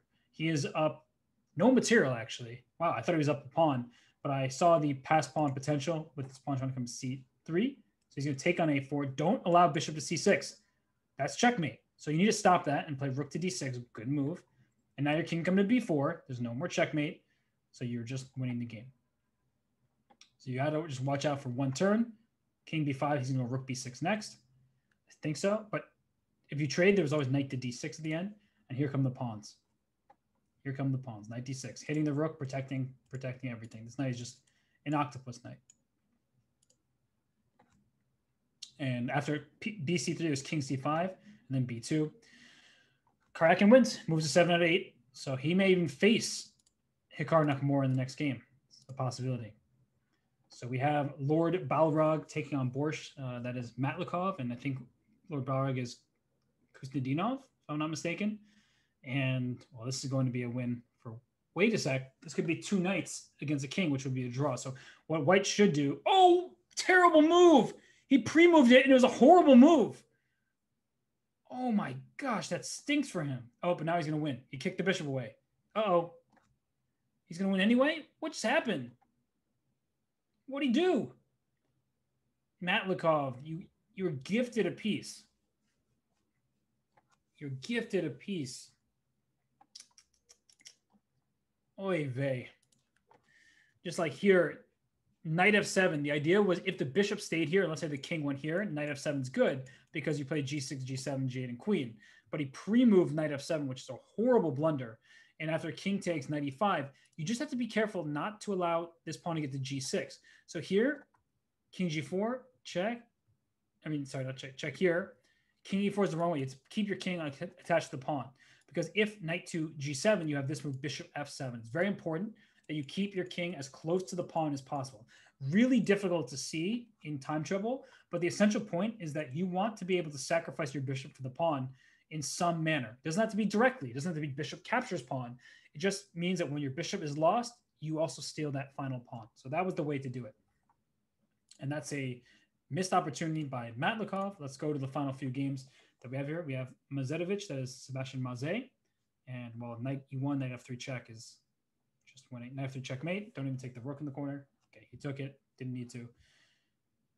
And he's winning with black.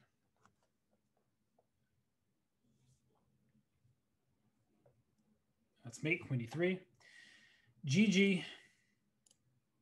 All right, so let me look at the standings. I haven't paid attention to too much. Parham and Mamajar with 7 after 8. Hikaru, Karyakin. I'm not sure who Alex Sir is, but once I know, I'll let you know. That's Komsky. We have Von Pantulaya and Kuzadinov, Kuzavov, Vidit. Some great players up there. Okay, I wouldn't be surprised if this game is a draw very quickly.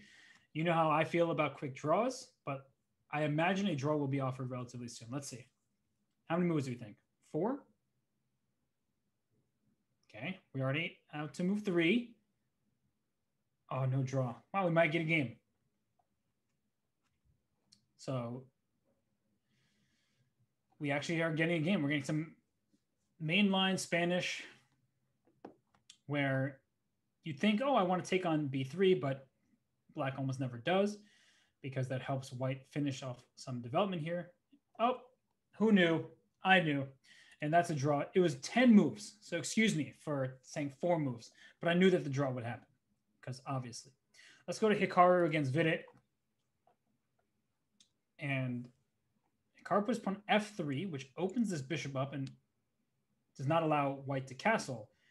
So I'm not sure I love this from Hikaru's point of view right now. He plays f4, okay. So a knight can come to g4 trying to get to f2. That looks quite annoying. In fact, it looks extremely annoying. What do you do after knight to g4? And like h6 after. Not sure I'm buying this. Knight g4. Okay, f takes e5 is possible. I used to play the Vienna as white, so I know that sometimes you can take on e5 and get your queen out and try to like deliver a checkmate against black, but didn't look like this was the position. Because queen e2 quickly. So bishop f4 now. You can throw in bishop f2 check if you want. That's something that's a nuisance. But now with bishop f2, the king can come to d2 instead of having to... Oh, that's a double attack. And the bishop has to stay protecting this knight as well. Wait a sec. This is kind of iffy territory right now. To be very, very careful in this position. Can't castle, right? You can't castle through check. If you play rook f1, there may even be knight takes h2. And the point of knight h2 is after bishop h2, I take your knight on g5. This doesn't look very good. Of course, after rook f1, b2 is also hanging. That's not out of the question. But I didn't like after queen b2, there's knight takes f7. So you have to be careful about that. As the king would have to walk into the line of the rook. So knight takes h2 does hit this rook. I think that's just the good move. Although there could be some kind of e5 type of move to keep an eye out on. Not as easy as I'm making it sound, but knight takes h2 looks very, very possible here. Knight h2, e5, queen f5. Keep the queen attached to that knight on g5. I think Vidit will find it. There he goes. Knight takes h2. And this is dangerous territory for Hikaru because he Cannot afford to lose this game if he wants to make it to the knockout stage. Same with Vidit. 8.5 points is the qualification number. And as you see that Parham and Mamajar both have 8 out of 9 of their quick draw. So 8.5 points, that's what you need. So losing this game would likely kick either player out of the knockout. And you see Hikaru sitting and thinking now, realizing, oh, this is a problem for me because my bishop is overloaded defending h2 and defending g5. And then black has the bishop pair to boot. So what to do here? I think you probably have to take on h2 and bring the bishop back to f4. He does that, queen h4, g3. So you can reinforce the bishop here. Queen g4 looks pretty good. You are a pawn, but actually this stops white from castling, because if you castle, bishop g4 lands on the board and you lose in exchange. Bishop e3, queen e3, queen g2, not recommended. That's exactly the type of transition that white would want. Castle queenside still not possible because of bishop g4. That's a big nuisance. So Hikaru still can't castle. He can take on b6, but then a takes b6, and you're opening the a file. So knight c5 played. Okay, I like that move. It's reasonable. I think you can, okay, just castles right away. Still can't castle queenside for white because of bishop g4. Okay, that move did not come recommended. Bishop g4 still looks fine. If white can't castle, it's not going to be so fun. Okay, takes in c5 first. Plays a6. So Vidit playing the solid approach. But now castling queenside still can't be played because bishop g4. So unfortunately for Hikaru, not able to castle, but he plays queen f2. I would look out for that a7 square from Vidit. That bishop can move to, say, e7 and then queen a7. That could be a problem. So, in fact, after bishop e7, so he doesn't do it, he goes king d2. His king is just going to castle by hand after rook to e1. Here comes rook e1. And honestly, white's position is not so bad. It's an extra pawn for black, but opposite colored bishops for the long term, it means that reduced winning chances. So who else is in the running here? We have many people. Looks like, oh, we have another player joining at 8 out of 9. So there's going to be a bunch of people up the top. Let's go to the game between Kamsky. Well, actually, there's king on c3. But I'm going to go to the game between Kamsky and Karyakin real quick. Just see what's happening here, as both players have 7 and 8. Kamsky with the white pieces. He's up a pawn. And this pawn is probably going to be lost in the future. So Kamsky in great shape to take down Karyakin. It's a good show of this here. This pawn on c4, permanently weak, and he offers a trade so that when he takes on 8, his bishop comes right back to d5 and he wins c4. So he has gone up 2 pawns in the ensuing ending. Whether or not it's easy to win, that remains to be seen, but it looks like a winning position. You take the pawn, you move the king up, start marching your pawns, put all these pawns in light squares, should be winning. Just don't be left with only the h-pawn. Look at the corner, look at the bishop, the corner, don't match. So you would not want to trade f-pawns. Kamsky's not going to do that. Let's go back to the Hikaru against Vidit game. Oh, by the way, Kamsky actually won by resignation as soon as I tuned away. Bishop d4, queen a7. Okay, Vidit has to be very careful here. Plays rook d6, bishop d4. So the king is trying to run away. Queen e5 check. Queen e5 means that he can't be worse, as he is up a pawn. And what's happening here? So can't get g5, h4 in. This bishop can always park on g5, at least at some point. Uh-oh. This reminds me of Hikaru's win over Magnus. Down a pawn at the start of a bishop of opposite color and rook's position, but better bishop, better pawn structure, and Hikaru's going to try to win this one. Rook g5, putting the bishop on f7. Then walk the king in. Start walking this king in. Okay, bishop e8. Good idea by Vidit to try to get the open line. Trade rooks. I don't think he can lose this game. I mean, he can lose it. Time trouble is a thing, but should not be losing, though white is about to have tons of pawns moving forward. c5, presumably. Okay, plays b5. He played with 2 seconds left, by the way. C takes. d4, bishop g2, king e6, or c6. Nice move, and the king e6. Now to draw. Bishop h1, bishop g2. Just back and forth. Keep the king tied to this pawn. There's no way that white should be able to make progress here. And this is just going to be a draw. There's not even really a winning attempt here for white. Okay, you could actually push this pawn. Ooh, oh my gosh, is Hikaru going to lose this? This is what you call, when you get this tunnel vision of like, oh, I can just do whatever I want. Hikaru could lose this game. Here comes this king to the other side of the board, but bishop f8, that holds. No, he's not losing this. It's just a complete draw. So the point is that bishop f8, bishop c5 is going to be the move for the rest of the game. Right, bishop f8, bishop c5. Nothing you can do. The problem with opposite colored bishops, this light square bishop can't attack this pawn on b4, and we see just an easy draw. They'll play out forever. It is a draw for sure. And there's a draw. Okay, so do we have any games left in this round? We have a few. We have Shigurov taking on Demchenko, and well, Shigurov is winning. So that puts him a 7 out of 9, and that puts him in striking distance. You need to be at 8.5 points when all is said and done. And at 7 out of 9, of course, he can win his final game and make his way there. We have Torniki Sanikidze with black down a pawn against Vladislav Kovalev, and this should be a draw. The point is that when you play g4, this h-pawn takes, and then black just needs to sit the king in the corner. So the rook pawn is not good in king and pawn endgames without other pieces remaining. So that's the problem, the rook pawn. And we saw a draw. So heading into the final round, we will have 8 people move on to the knockout. So far, we have a 5-way tie for first. I expect those players to do what they usually do and make some quick draws. And then all the way down to 12th place is 7.5 points. So actually 8 out of 10 surprisingly has a chance. So if you're Sergei Karyakin, for example, you can potentially qualify for the knockout. But it's going to be relying on other people's help, right? You need some results from others. And here we go.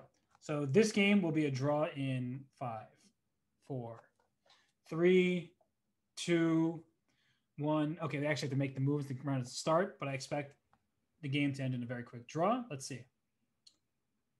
And not yet, at least. Not by Mamedyarov. They have not made a draw yet. Where's Parham? He's probably already made a draw, didn't he? Oh, there we go.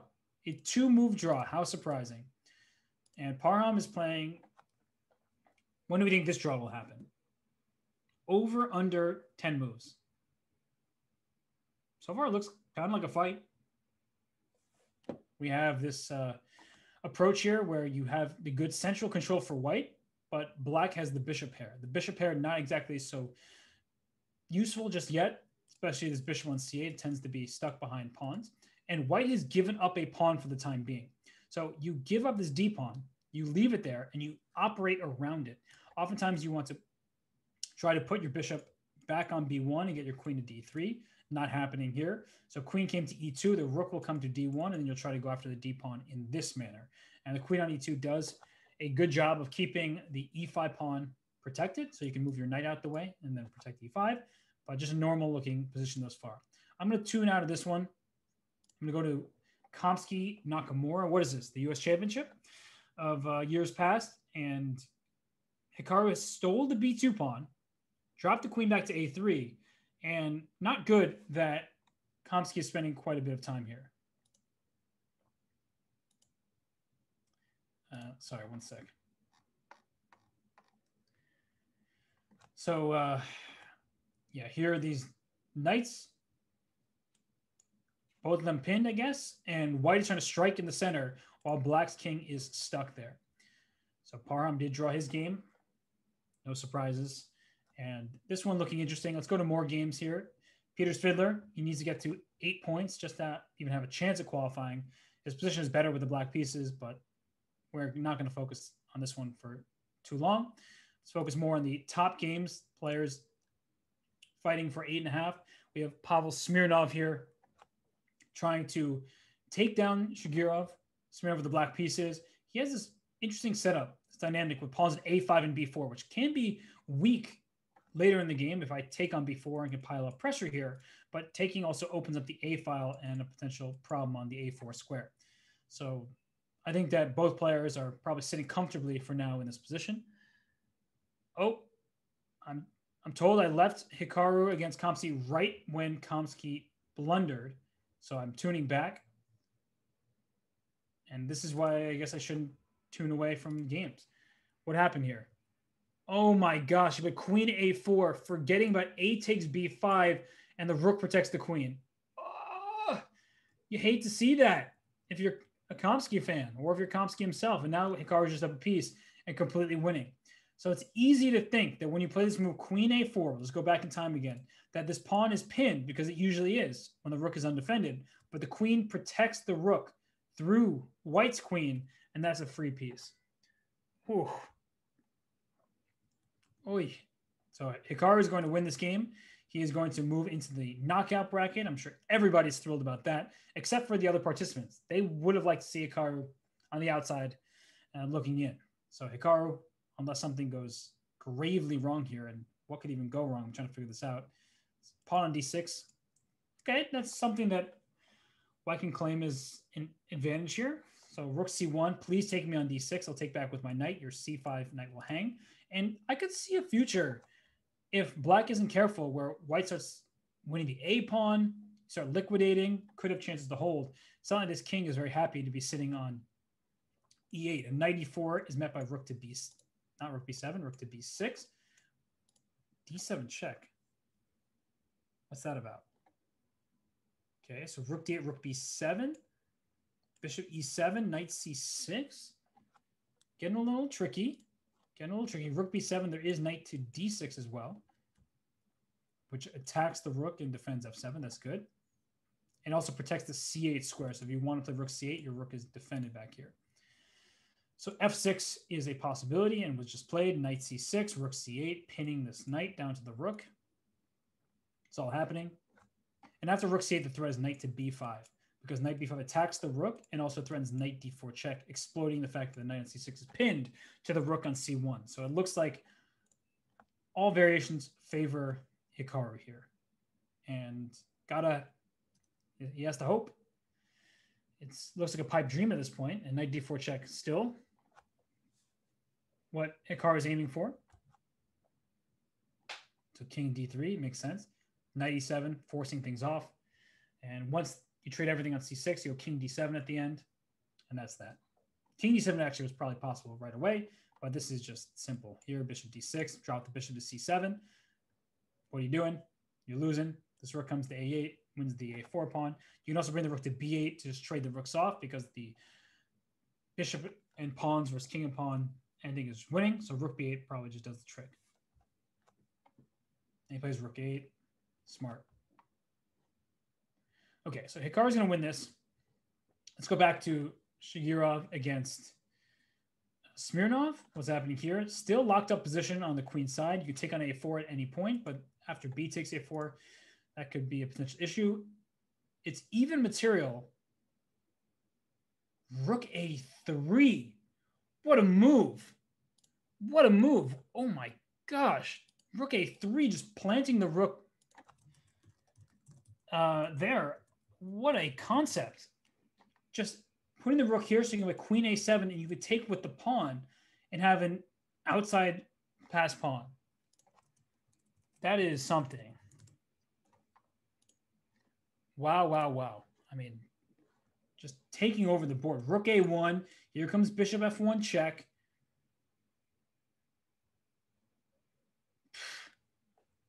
My gosh. So let's see how to finish this game, though.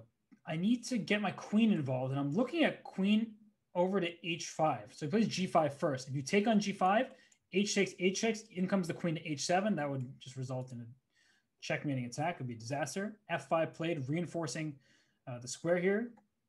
Now queen f7 threatens queen f3. But queen f7, queen h5 is also good. It looks like Smirnov is taking this one home. Bishop f1, queen h3 is mate. Bishop f1. And queen h3 is checkmate. Queen h3 still is checkmate because you're going into g2. And otherwise, you move bishop to where's the bishop go? Bishop d3 and the mate on f1. Dang. That was a cruncher. Crush. Let's go back to Karyakin. He has no time left, but his position looks pretty good. And I'm looking at the standings, 8 out of 10. Right now it's tied for 6th place. Oh my gosh, Karyakin lost in time. So Liam Vrolik is actually the one who could potentially sneak into the field with 8 out of 10. Karyakin's chances of making the Speed Chess Championship through the Grand Prix, they're gone. And let's look at Vidit against Kuzubov. What's happening here? Vidit pushing his pawn, going to 8.5 points. Yes, sir. And take on a5, move the knight back, a5. Don't go a6. Don't pre-move a6. Play king b7, and then the rest is easy. Vidit Gujrathi at 8.5 points. Let's see it. Amin Tabatabai, somehow he lost pace with the leaders, and he's trying to beat Vanderine. I don't know how he pronounces his username, but that's Maxim Chigayev, who was closing in on the 4th qualification spot from the SEC GP. He would have to win this game and do well in the knockout. That's not happening. He loses on time, and it's Amin Tabatabai who gets the victory. So let's see. 8.5 points. That's it. Nobody else is making it in. It looks like the field is set with the 8.5 point performances.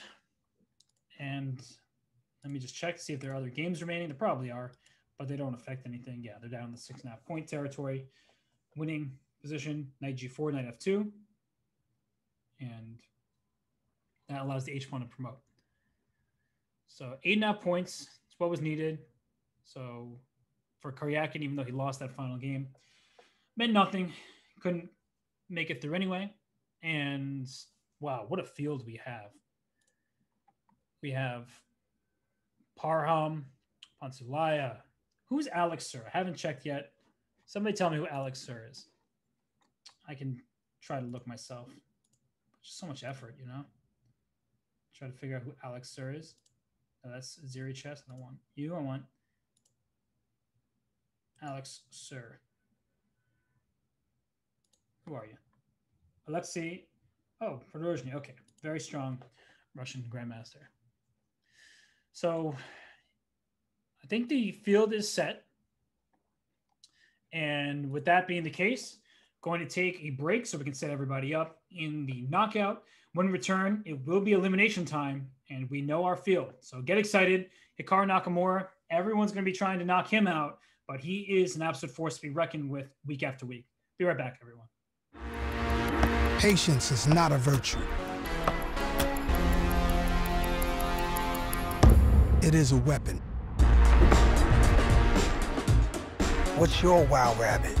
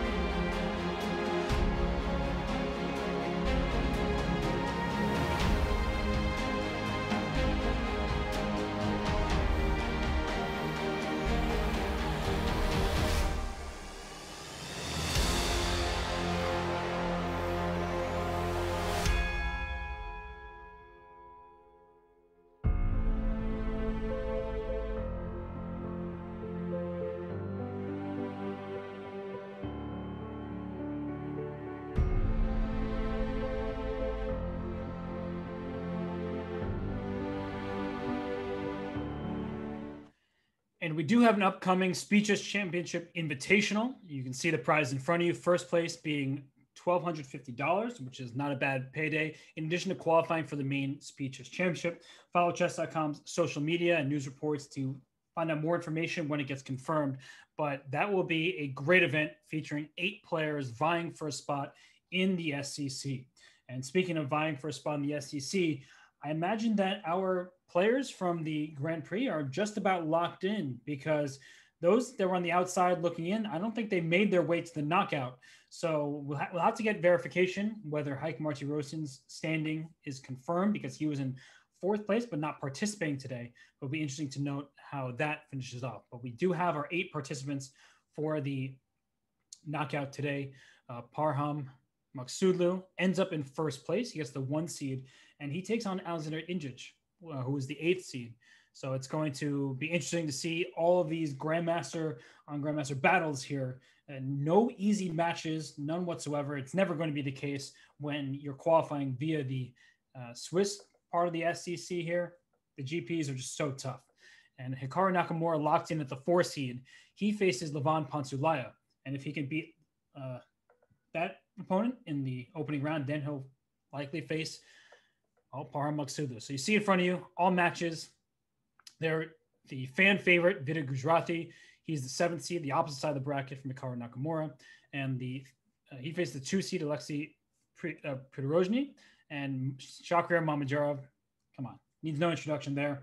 One of the best players in the world for the last decade. He takes on Pavel Smirnov. And Smirnov has been doing quite well in recent events. It seems like he's really getting the hang of these online formats. So very strong player from Russia. Let me just make sure that I am following all of these players. Don't want to miss any of the action, of course.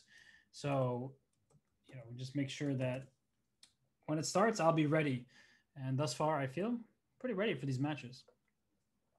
What say you, chat? What do you think about these matchups? I'm sure everyone thinks Hikaru is the favorite. Hard to argue with that. But some of the others may not be so clear. So what do you see as the final matchup today? I'm curious your thoughts. Do you think it's going to be Hikaru versus Mamedyarov? Is Mamedyarov going to be knocked out along the way? I don't know. How could I be certain? All these players are so strong. All I know for certain is I want the action to continue, because I love these Speed Chess Championship tournaments. So fun, quick paced, lot to cover. All do start at once. That is correct. Hikaru versus Nakamura, exactly. Hikaru Vidit. I see a lot of Vidit fans here. No surprise. Vidit OP. Where's Samai at? Is he commentating on the action? But yeah, we do have the format in front of you. It is a 3+1 time control, as has been the case throughout this SEC GP. And then if they draw their game, it goes to a bullet game. So Naka versus Vidit would be hype. Yeah, that would be pretty cool.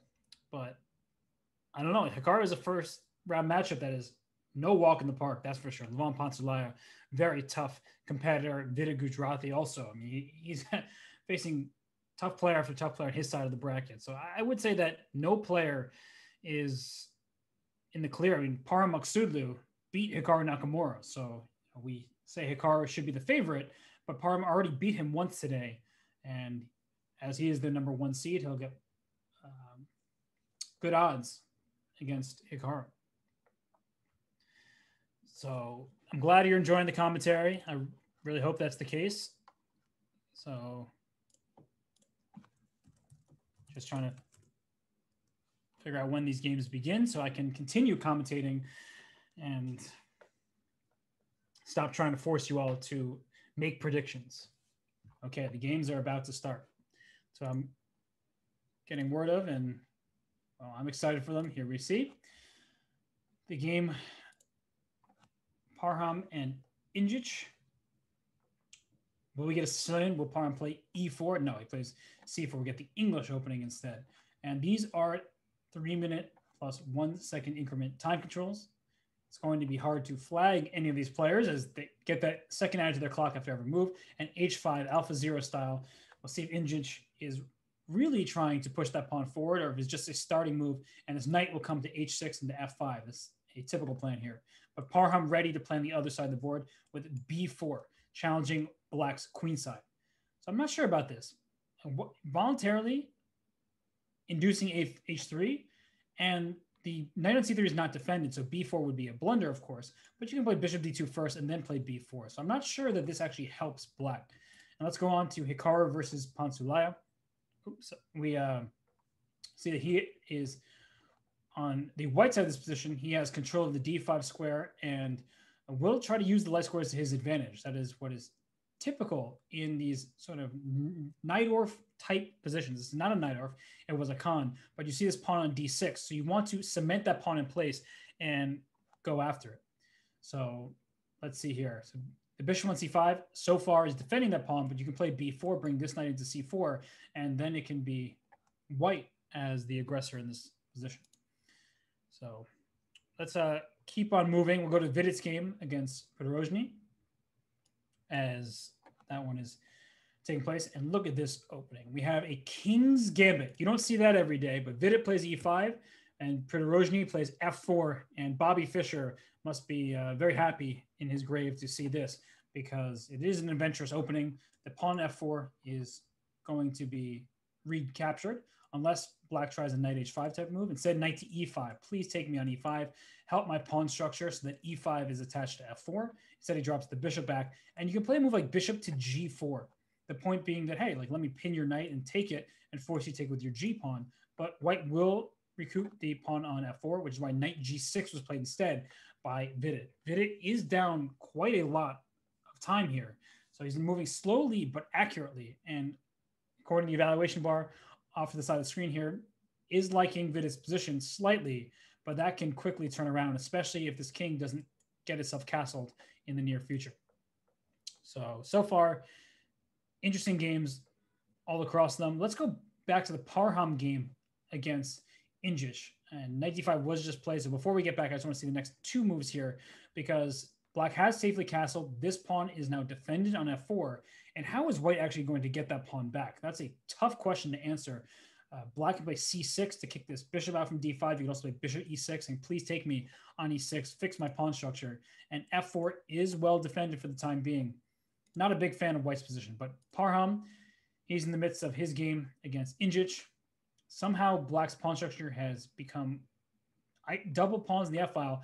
And we see what happened was in the last couple moves, this knight went D5, E3 and just chopped the bishop down. So thank you for your bishop. You know, take back with your pawn. Good for you. And now you have a weak F5 point. You have this pawn on B7. If you ever take on D3, the diagonal opens up. Queen A4 comes to mind in the near future as well. This is looking very sharp, and that is a very bad sign for Injic because White is the one with the bishop pair. So C5 is immediately hanging. Queen F4 on the docket. F5, permanent weakness. B file open. Every single aspect of this position favors White, including time right now. So it looks like Parham is cruising in this game. I'd be very shocked if he doesn't win this game. It looks so easy for him to play. So let's keep on going here. Hikaru Nakamura against Levon Pansulaya. I mentioned this pawn on D6 earlier. It remains there, but Levon doing a very good job of coming after the C pawn, using the C file to his advantage. But there is a vulnerable F5 square here.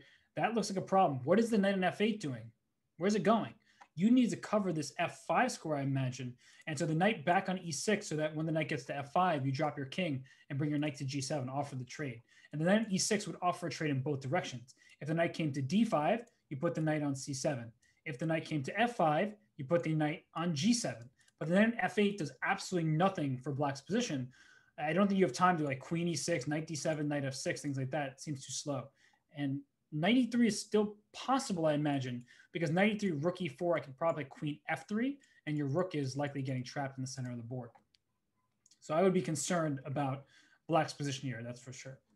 Queen F3 comes to mind. He does play Knight to E3. Tactically, he's saying this pawn is sort of immune from capture.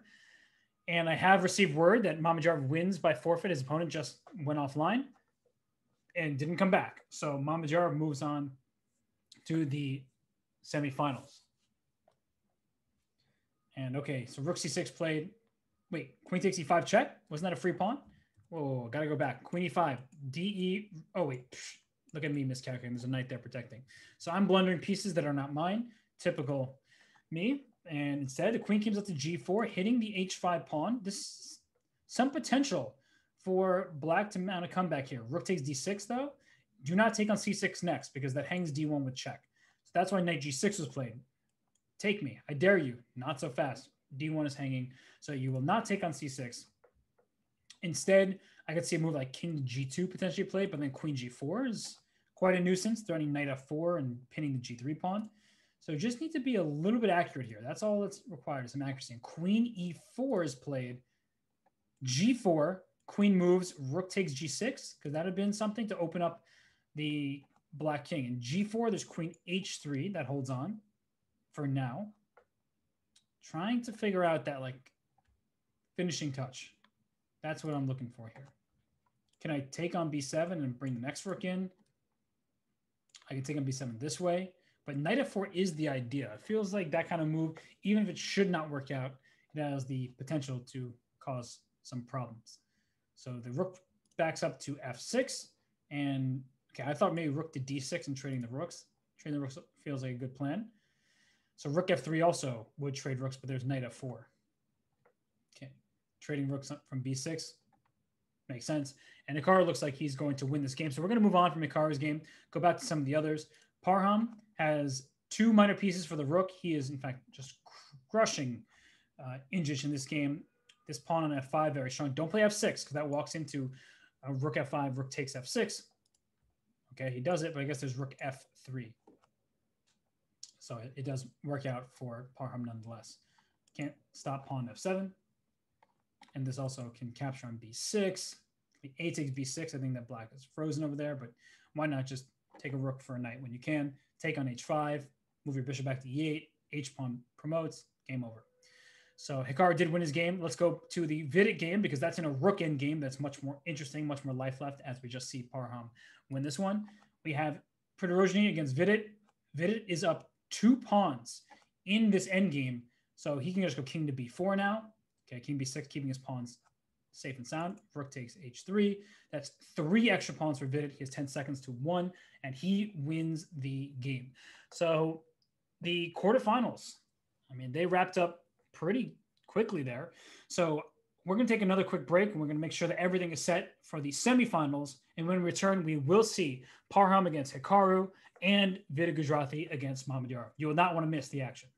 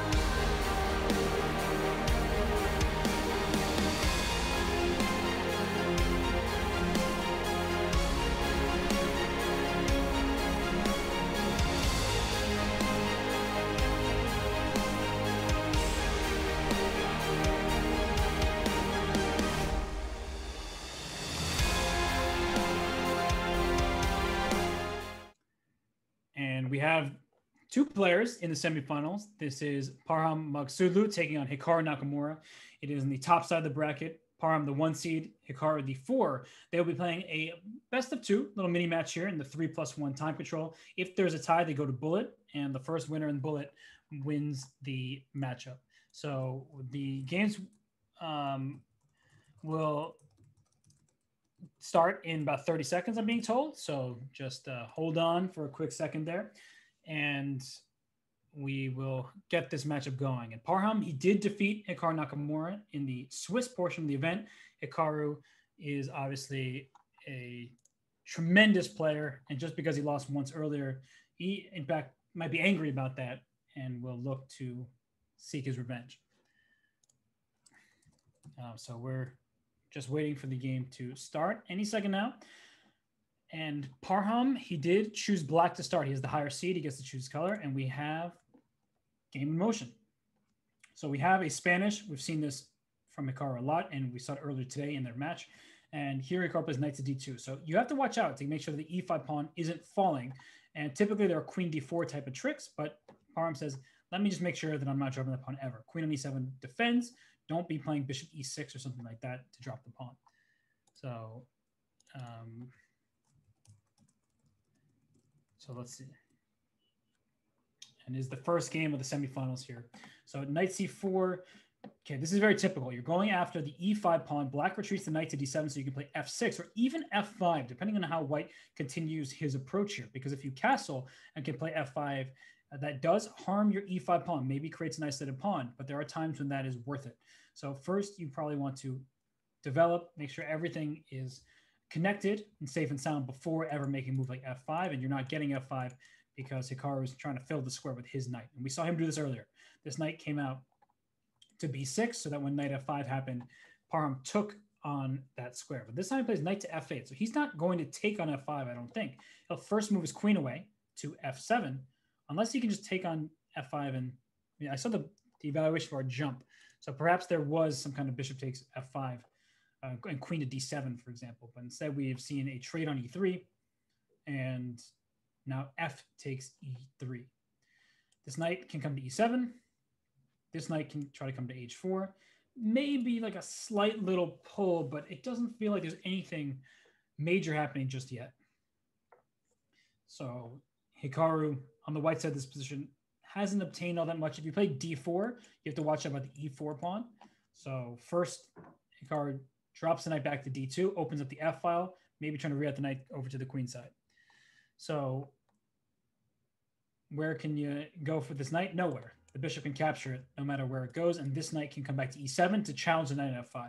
So it's just a game of tense repositioning, and I just don't see how either side is planning to make progress anytime soon. Hikaru tripling on the f file, but what next? You know, is he going to play g4, h4, h5? Ooh, that was a committal decision by Parham. I don't like his decision at all. This queen can actually snake into the queen side at some point. Obviously, g5 is what's coming up soon. Rook g2, g5, knight to e4. I don't like what Parham did there. Taking on f5 felt not just premature, just actually wrong. And he's going to try to put his knight on d6. And here comes pawn to e4, protecting f5 another time, getting g5 ready. So it wasn't just about placing a knight on e4, which is probably good, but now it's about the pawn on e4, and black is very restricted here. And the side that controls the pawn breaks is often the side with the advantage. Here it's clear. White controls the pawn breaks with pawn and g5. And king h2, rook g1, pawn g5. So is black going to play b5? Very risky decision. No, he plays g5, hoping to shut down the initiative that's happening on this flank, but that looks super risky. Hikaru smartly takes en passant, opens up the f line, this pawn here. h5 or g5, both moves that you have to keep an eye out on. g5 may allow f5, so probably not so fast on that one. But, oh, sorry, I clicked that square. That was not Hikaru, that was me. But queen e3. And this rook can slide up to f3 and maybe even over to the h file, depending on what's happening here. Not a fan of Parham's position. And Hikaru doing very well on the clock. He's nearly 2 minutes to Parham's minute and 15 seconds. So what can you do? You probably have to defend quite passively for the time being. H5, still a possibility. You have to think about the repercussions of if the pawn structure gets locked up, H5, G5. Now H5, there's knight G5. So that's actually a very good square for the knight to get to because the knight wants to get to E6 and into F4. So G5 is just step one as I reposition the knight to F4. So knight otherwise come in D8, E6, and D4 and F4 are available. So actually I'm starting to appreciate Black's position a bit more now as Parham, he's making it happen. Here comes the knight. And I don't know where Hikaru's knight has to be on D5 before that knight gets to F4, but you don't have time for it. Knight E6, you can't play knight jumping into the D5 square in time. So like Queen F2, knight E6, knight E3, you're a step behind. So knight G3, is there knight F5? That's the big question here. Is there knight F5? And I guess through knight F5, you can just move your queen to H7. Do not play queen to F7 because that would walk into knight H6 with a check and a fork. So instead, the knight comes back over to E2. And is it time for the king run? Is it time to dart that king over to the queen side? I think so. I don't like my king here. I also like getting my rook to H8 and hitting the H4 pawn. So I think it's time to play king F7. Not an easy move to play usually, but here I see my rook on F8 doing a good job of defending F6. So my king going that way does make sense. G5, clearly trying to get this knight into F4. And we see a capture, and now pawn takes. Uh-oh. This looks problematic, though. This looks not so good for Black. You don't want to take on F5 because then you can take with either pawn, honestly. So you're trying to keep the position as close as possible, but it feels like White's pieces are just a little bit more active. Rook H6 can be met by... Can I go knight H5? Because if you take with the knight, the G5 pawn hangs. Oh my gosh, there's a lot to calculate. Really a ton here. I have the feeling that Black should be okay, but it kind of walking on eggshells. And he needs a move. He plays rook H6. Ultimately, I think is a good choice.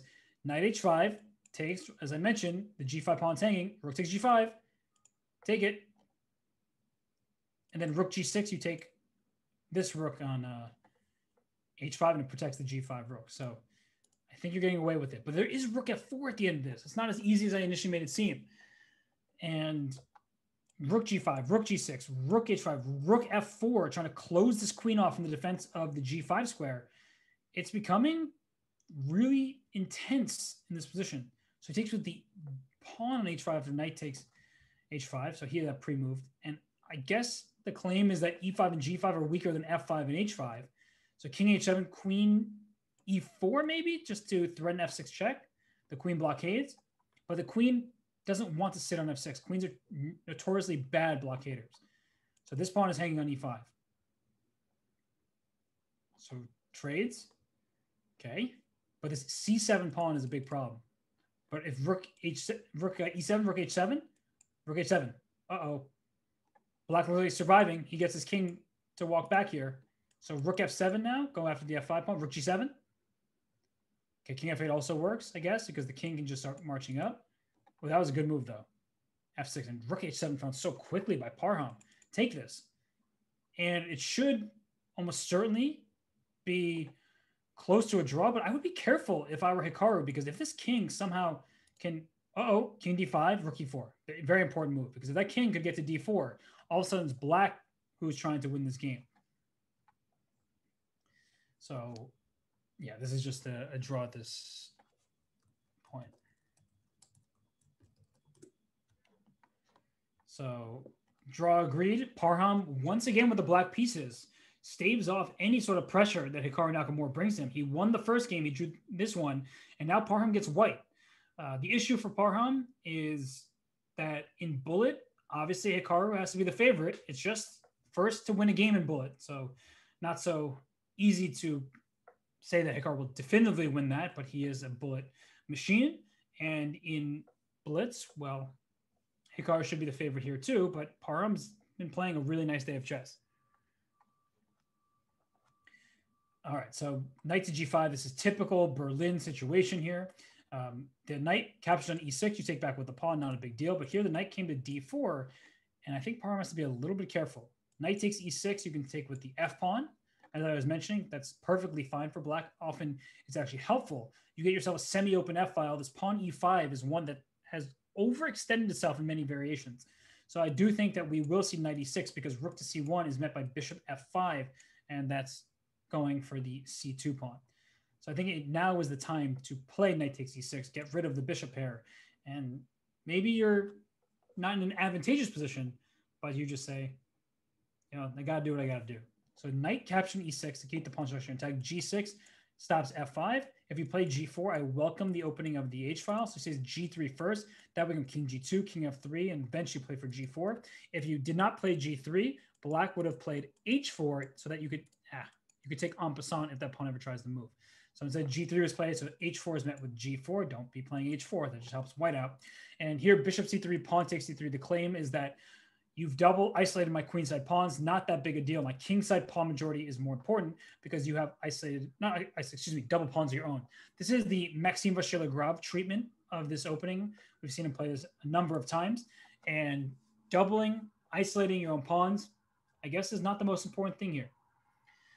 So here we see, the sirens likely for the pawn structure to be, and Hikaru thinking before playing, will he take on c3? Will he bring his king up to e7 to connect the rooks so that one of them can go to the d8 square? Will he start with rook to d8? Looks like a very good and natural move. It's just all coming down to his decision-making. Is he going to take on c3? And we see Hikaru grabbing his head, deep in thought there, trying to figure out. He plays f5. What a concept. It shuts down g4. It says, if you do not take me en passant, which you can only do right now, and that's what Parham does.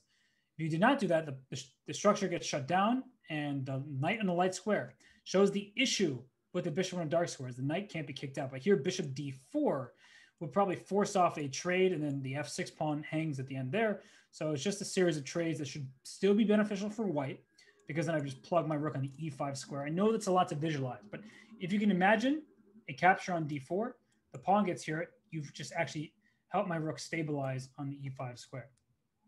So the rook is coming to e4. That's the idea. And this rook is coming to e8. Do not take on f6, excuse me. Take on f6 would be a big mistake because you're walking into a discovery. This knight on e6 needed to be defended first. Okay, so how to push forward. You can play g4 at now or at any moment. Okay, g4 was played. You better be careful because g5 would protect that passed pawn. And if king f6, is there anything here? Like if I move my bishop to h4, that looks like a normal decision to get the bishop out there. Okay, brings his king in first. Maybe he'll play king f3 and then bishop to f2. But I wanted to get my bishop to h4 because by having the bishop on h4, you're pinning the knight in a way because the rook could come to e7 if this bishop were on h4. So I was just trying to reposition, improve the location of that bishop first. But as we see here, Hikaru has handled this very well, expertly. And I don't think that black is worse. In fact, I'd probably take black based on the pawn structure on the queen side. One issue is that if you want to actually make progress, you would love somehow to get your rooks like a6 or a5, but your pawns are in your way. So king f3, taking back on for the king. Is the king trying to get all the way up here? That seems too risky. So if takes, rook replaces rook on e8, is the king going to d5? It's possible. Certainly possible. I just don't like walking into pins. Although the bishop can retreat and offer an exchange of rooks, so maybe it's not so bad. So Hikaru thinking here, he does take. He'll play rook e8 check. And maybe king f3, so you can play rook h1 next and try to free up your rook. He plays it. There's nowhere for black to infiltrate, right? D2 is covered by this bishop on e3. King g3 now. Okay, bishop f2 saying similar. You can't get in. But if knight e6, you're not threatening anything. Like, has the look of a good move and it's played, but bishop g3 and watch out for f5. Do not blunder f5 with bishop e5 check. So he plays rook h7, very smart move. Not only is he preemptively defending the c7 pawn, he's saying if you play f5 and check me here, so what? My rook is no longer on the h8 square, which would have been a problem. And if you swing rook to d1, same issue. You can't get in. There's nowhere to get in the position. So rook e5, trying to play f5. That's a good try. Okay, plays f5. Now, knight g5 check. There's king, even king f4 there. The knight would have to go to h3, and that knight does not want to be on h3. You could play king e3 as well. It's a matter of taste, I guess. But otherwise, where's this knight going? Takes, you take with a rook. Don't want to allow that. Maybe knight g7. Just trying to take on f5 and not allow you to take with the rook. So he plays knight g5 check. King e3 right away. Okay, I would have thought of putting the king on f4 first. Rook f5, king g6.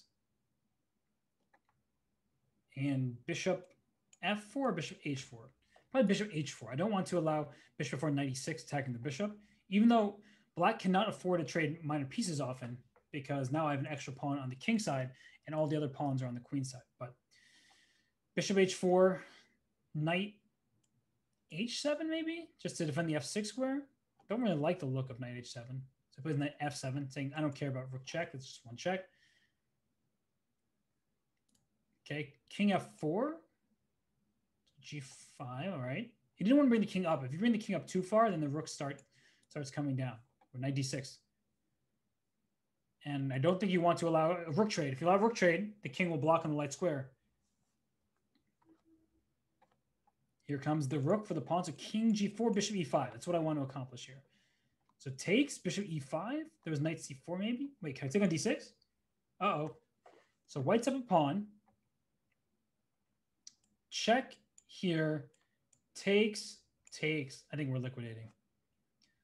Rook f2 check. Oh, now this. Okay, so this is going to be tough. a4, rook c4 check. Oh, that's immediately. Wait, king f5? And that's a draw. You have the 6 rank defense. Just rook a6 now. Yeah, it's a draw. Parham was really trying here. He was pressing him. Couldn't make it work, though. And they make a draw. So we're about to have a bullet game between these two. And wow, that was, I mean, this moment here with a4, I guess that was a mistake.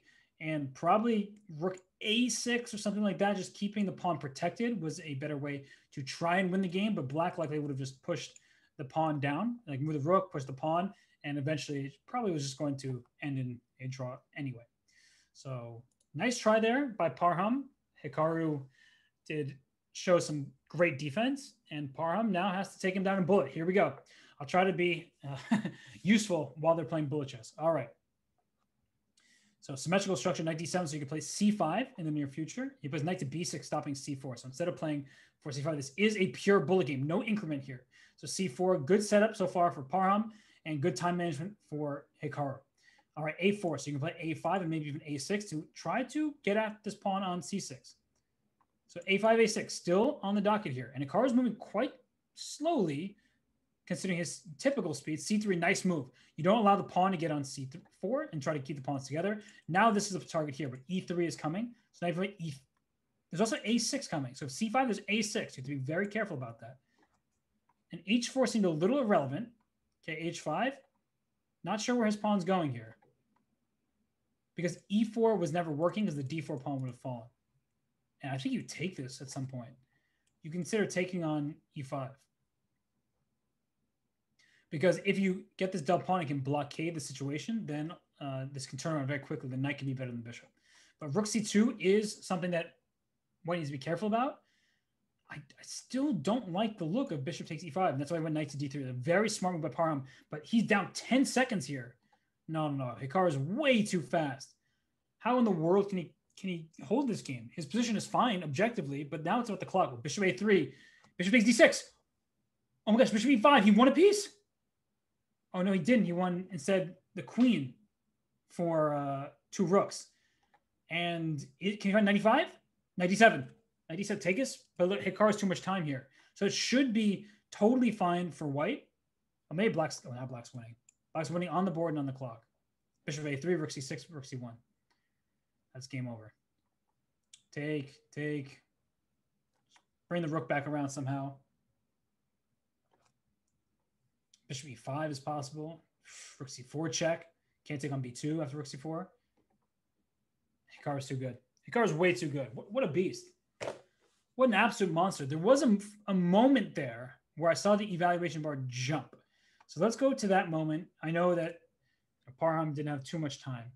So bishop d6, rook c1, bishop e5 it didn't like. So it must have just like rook c1 one rook d6, and I guess some kind of like rook c7 or something.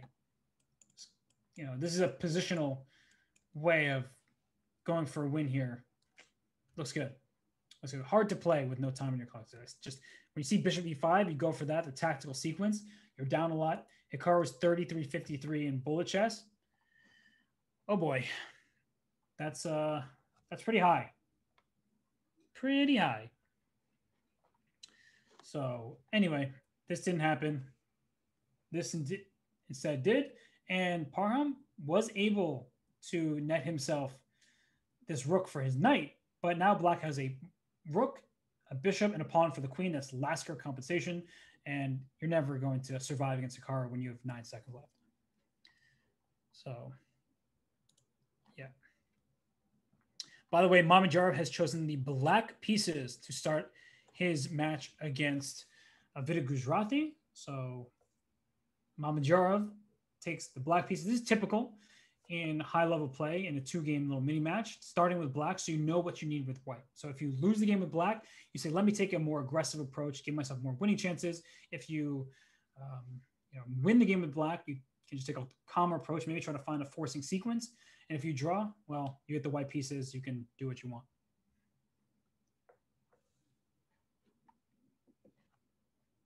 Okay, and we're about to have go time here between Gujrathi and Mamedyarov. So as soon as that game begins, I will pull it up. So almost there, almost ready. And as mentioned, Mamedyarov starts with the black pieces. He made his way to the semifinals. His opponent just didn't even show up in the quarterfinal. I guess he didn't know about the knockout portion of things. That was Pavel Smirnov. But either way, Mamedyarov, deserving participant here in the final 4. And we have a game. So Vidit chooses d4.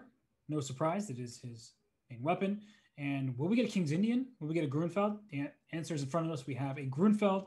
We were talking about Peter Svidler earlier. He is a renowned Grunfeld theoretician and one of the world's, if not the world's leading expert on the Grunfeld. The point for black is you've given up control over the center in the sense of the pawn placement. White has an additional pawn in the center compared to black's 1, but look at how quickly you can apply pressure on that center. And in the end game, once we trade on d4, I have a 2-on-1 majority for black. So central control in white's favor, the end game, the 2-on-1 all the way on the queenside flank over there is beneficial for black, but it doesn't make its relevance felt for quite a bit of time, because look at white's rook on c1. It can land on c7 at some moment. The d4 and e4 pawns are still very strong, restricting, for example, this bishop on c8. If it goes to e6, thank you. I go to d5. I just kick your bishop back. So black's pieces don't exactly have the nicest squares to go to. Knight c6 can be met by d5 at some point. So that's why the pawns in the center are good. Your pieces belong in the center. Pawns are restricting your pieces. That's that. So if I'm playing as Mamedyarov here, I'm trying to figure out not just a move, but a plan. He plays knight c6. Here comes d5.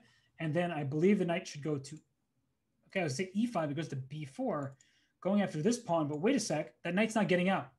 If you take on a2, rook c2 happens, and your knight gets trapped on a2. So this looks like a mistake by Mamedyarov. We have him on camera. I'm looking at his reaction there. Vidit looks like he's like under a onesie or something. He looks so cozy there. And he's just hanging out, and Mamedyarov is looking quite stressed. And well, you don't want to go knight a6. I think Vidit can take it on a6. He instead plays knight a5 first, trying to take on a6, plug that knight on c6. So things still looking good for Vidit Gujrathi. And both these players above 2,700 FIDE, of course. Mamedyarov been a top 10, 15. You know, he goes up to number 2 in the world and back down to say number 15. I'm not sure of his exact rating at this moment, but he's been an elite player for over a decade. And for Vidit Gujrathi, he's making his way up there. He's obviously very, very strong. He captained the Indian team at the online Olympiad, and he's played many events this summer, but he hasn't quite made it to that 2750 level. And that's not a criticism, it's just fact. So we're looking for Vidit to make that push when more over-the-board chess resumes. When the pandemic hopefully subsides, then we'll see if he's able to make his way up even more. But right now, he has a great position with the white pieces. He's up 1 minute and 20 seconds on the clock. So he understands these positions extremely well. And Mamedyarov is struggling because now if you play e6, I can probably take you. The bishop can't take back because the pawn on b7 needs a defender. So b6 played, in comes the knight to c6 very quickly. And then this rook will go to d7. So not the end of the world for Mamedyarov. It doesn't look awesome, but it looks okay. He's just trying to hold down the fort for the time being. Here it comes. And this knight can try to come to c5 to put pressure on the e4 pawn. Looks like a standard plan of action. Bishop e3 saying you're not getting c5 without me capturing you. And that also makes sense. Because if I can steal a pawn, even if you have compensation, you need to prove that it's sufficient for equality. Because compensation, is the term that sometimes doesn't amount to what you may think it does. This rook on a8 is a bit stuck. The a7 pawn can be hanging in many variations.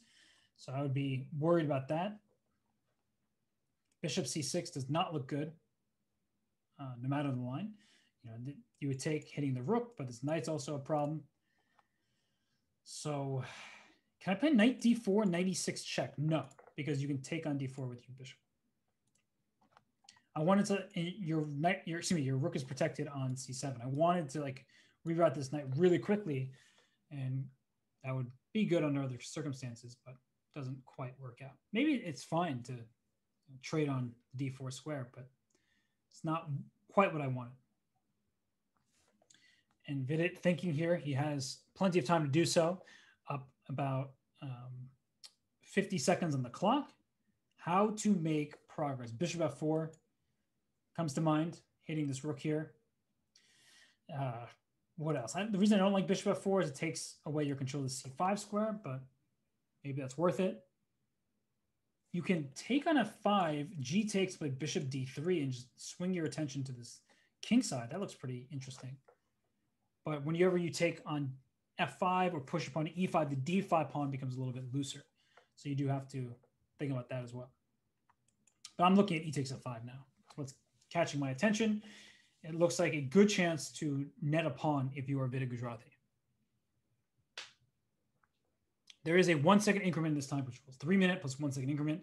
And Vidit using so much of his time, he does take on f5. And Mamedyarov had that pre-move. He knew that was happening. And he plays knight to d4. But now isn't this d5 pawn just hanging? So, okay, it's not actually hanging yet because the knight on a6 is under attack. Okay, so for the time being, Vidit has it under control. But if rook c7, knight c7, then the pawn here is really a problem. The bishop and the knight that lands in c7 are both teaming up on it. So bishop d3, he takes his attention this way. He took with the rook on c7. That's interesting because the bishop can't take on d5. The knight on a6 is hanging. Knight to b4 drops the pawn to f5, and h7 is hanging after that. So what white really wants is somehow take f5 and then push the pawns. But here, now this rook is capturing on d5, would hit the bishop on f5 and the bishop on d4. Bishop takes f5. So you have to be careful here. You have to be careful. Rook d1. So rook d5. Oh, bishop takes d6. He blundered it. And bishop g7 check. A huge blunder by Mamedyarov. He loses in exchange. You hit the knight on a6 to distract the bishop away. And now after rook d7, e7, and a7 were in attack, take here and rook b7. And Vidit's winning this game. Vidit Gujrathi is winning thanks to a huge miscalculation by Mamedyarov. When there are rooks in a row, you have to be very careful. And maybe I'm speaking too soon. Is it quite winning? b3, king e3. You get your king here first and then put your rook on b7. So I think you are in time to play king e3. Here you go. Bring the king closer. You also can play f4 check if you need to and get your rook on over to b7. So f4 check. Okay, bring king d2 first. I like putting the pawn in a dark square. And that's why Mamedyarov is trying for some kind of bishop f1, but rook g7 does the trick. And after rook g7, the h-pawn roams. It frolics to the other side. Wow. What a one-move turnaround there. I mean, rook takes d5 right here, just not recognizing the danger of rooks in a row. So Vidit gets the black pieces. Oh, Mamedyarov ran away. Where'd he go? Oh, he's back. I don't know if he realized the game was starting so quickly, but Vidit takes that one. And now with the black pieces, Maghsoodloo playing this variation where the queen drops back to d3, okay, and the bishop can drop in on the g5 square or d2. I don't know these lines really that well, hence why I'm saying moves like bishop to g5. It looks like a normal move, but there probably are some tactics by taking on c3 and taking on e4, the bishop were on g5. So knight e2. All right, so white's position is very compact here. I think f3 makes sense. Keep everything in a line. Instead, he plays bishop g5, h6. The bishop drops back to h4. The knight on e2 protects the other knight. So bishop c3, queen c3, then knight takes e4 would make sense, but you can take back on c3 with the knight. And this knight to e5, then bring the knight to g6. It feels like a very Vidit type of maneuver. So I would be looking at that. But then you have to watch out for bishop takes f6 and knight to d5 at some point, because that would hit the queen and the bishop at the same time. But of course, the queen on d3 was under attack first. Ooh, okay. Knight d5 coming. Watch out.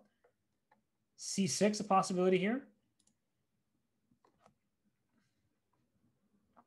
Takes, knight g6, and if knight d5, there's knight takes e4. Tactics everywhere in such a position. But Vidit says, I'm not forcing anything. I'm going to be calm. Plays c6. Knight g6 will get this bishop off the board, but now the d6 pawn is weaker. The bishop does cover it for the time being, but you have to keep an eye out on that. I think a3 makes a lot of sense because either black takes on c3 or plays bishop a5, but in either way, the d6 pawn becomes more of a target. So I think that Maghsoodloo is doing the right thing. And f4, knight g6. e5, getting hectic over here, but I don't think it actually works out. So it's f3 instead. Just to show very quickly, f4 here, e5, you're trying to make use of the pin, but knight h4, ef6 is the move you want to play, but there's queen takes f6, and I'm protecting my knight. So that wouldn't work out. So instead, f3 was played, and for Vidit, he needs to find a move here. Knight g6 does hang this pawn on d6. I was just talking about that. That doesn't look good. So it's queen e7. So now if knight g6 and you take on d6, I will be able to take on h4. My queen isn't hanging in that variation. But there will be bishop f6 and then take on d6.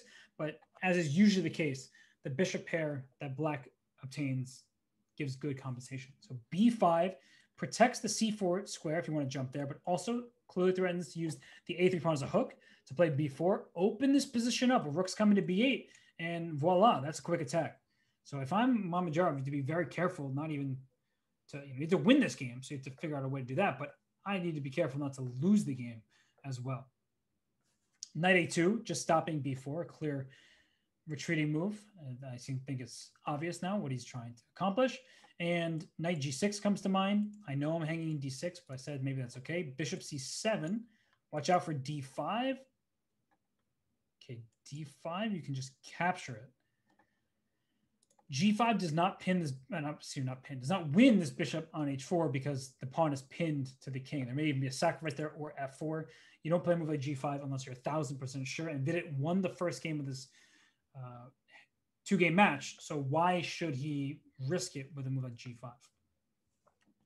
Bishop d7. That allows c5 in some variations, but the pawn b5 is still under attack because the bishop on f1 is there. But you may want to sacrifice this pawn on b5 to open up the b file. Typical plan. So Vidit, he's bopping a little bit. I think he's stretching, maybe dancing. I'm not sure. Either way, he looks like he's in good shape. He's also up nearly 20 seconds on the clock. There's no way for white to easily break through. Queen came back to f2. a5 looks pretty decent, trying to play for b4 and attack. Knight g6. I've mentioned that move many times at this point. And knight h5 gets you the bishop. He plays a4. I like that move because knight b4 was surprisingly annoying going after the c6 pawn. Okay, so h4 has been played. Trying to go h5, bishop h4, get that pin back. He's in it to pin it. Where's down in Erdisky? And I said it only because it's Vidit, but that is a tough one. I have to be hard on myself, just like I am my co-commentators. So h5, knight e5, bishop h4. Here comes some pressure. Is there a g4, g5 happening anytime soon? Not so fast. Okay, but c5, now you give the b5 square. So this is not what Vidit wanted. And this pin is so frustrating. How do you deal with that? Maybe bishop d8, like a very sad retreating move, because that way you can move your queen out the way. He instead tries to take matters into his own hands with d5 and ed5. He can't take with the knight, either take with the pawn, give himself an isolated pawn. This bishop then gets the b5 square. I'm not feeling that. Not feeling this one bit. Maybe bishop b6 somehow. Keep this knight on a2 out of play, but the knight is trying to reroute stuff to c1 to b3. So, okay. Now the pin is gone, so we take on d7. I can take with this knight, but then knight f5. So be very careful. You do not want this knight landing on f5, especially if it can get into e7 next with this knight on f6 captures back. And the knight on f5 then promotes ideas like g4 and just blasting through over here on the king side. This does not look good. Vidit in more time trouble than his opponent, under pressure over the board as well. And queen b6. Now if you take on b5, then I can still capture on b5. The bishop on h4 defends. So that's not a good thing either. Feels like everything I say is just beneficial for Mamedyarov. And except for the clock, he's down to 16.5 seconds. And that's not good. That's not good at all. And h5 can be captured at some point, and he captured it right now. He has no fear. He stole a pawn. And the knight can come into f4. That looks like a good decision. Here comes knight f4 right now. And then maybe the e knight can try to come to g6, but you'd have to take on b5 first. So bishop b5. Oh, then this knight comes to c4, actually. This is a big issue. Knight g2 will hit the bishop and hit the rook. Here's knight c. Oh, knight f3. Oh, gosh, I didn't even see that. That's everything. Everything is hanging, and Vidit is just mopping up right now, and he wins on time. So Vidit Gujrathi defeats Mamedyarov 2-0, and dang, that was a performance that was extremely impressive. We know our final matchup. It is Hikaru Nakamura. It is Vidit Gujrathi. We're going to take our final break, and when we return, we will have the matchup that everybody's been clamoring for in the Speed Chess Championship Grand Prix, brought to you by Chess.com.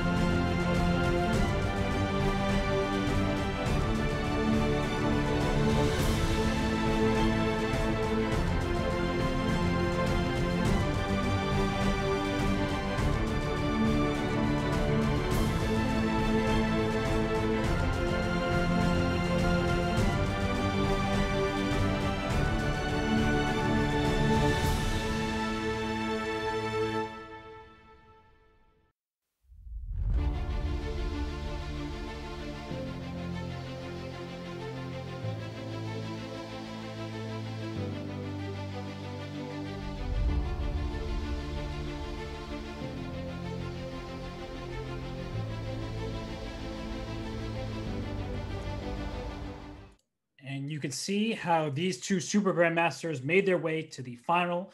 Hikaru Nakamura beat Levon Ponsulaya, then edged out Parham Maghsoodloo, the top seed, in a bullet game. Vidit Gujrathi has been unscathed in the knockout, beating Alexei Podorozhny and then sweeping Shakhriyar Mamedyarov. A bit of a surprise there. Mamedyarov is a superstar, but in the first game, it was getting to a position towards the end game.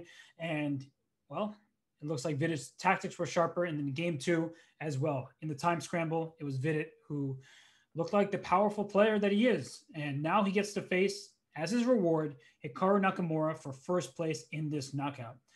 Both these two players, stellar ambassadors of the game of chess, been streaming a ton lately. Vidit on YouTube, Hikaru on Twitch. And we are just making sure that the players are set up.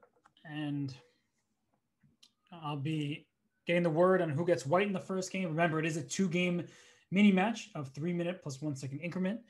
And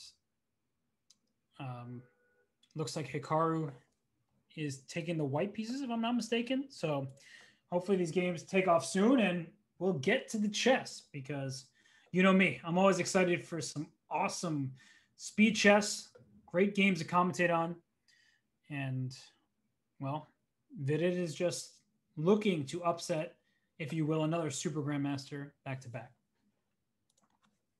So, you know, it's hard to say in these online chess events, because Vidit is a powerhouse himself, but Mamedyarov, in terms of at least over-the-board chess, has the higher of the two ratings. And, I was wrong. Hikaru has black to start with. So he gets black in the first game.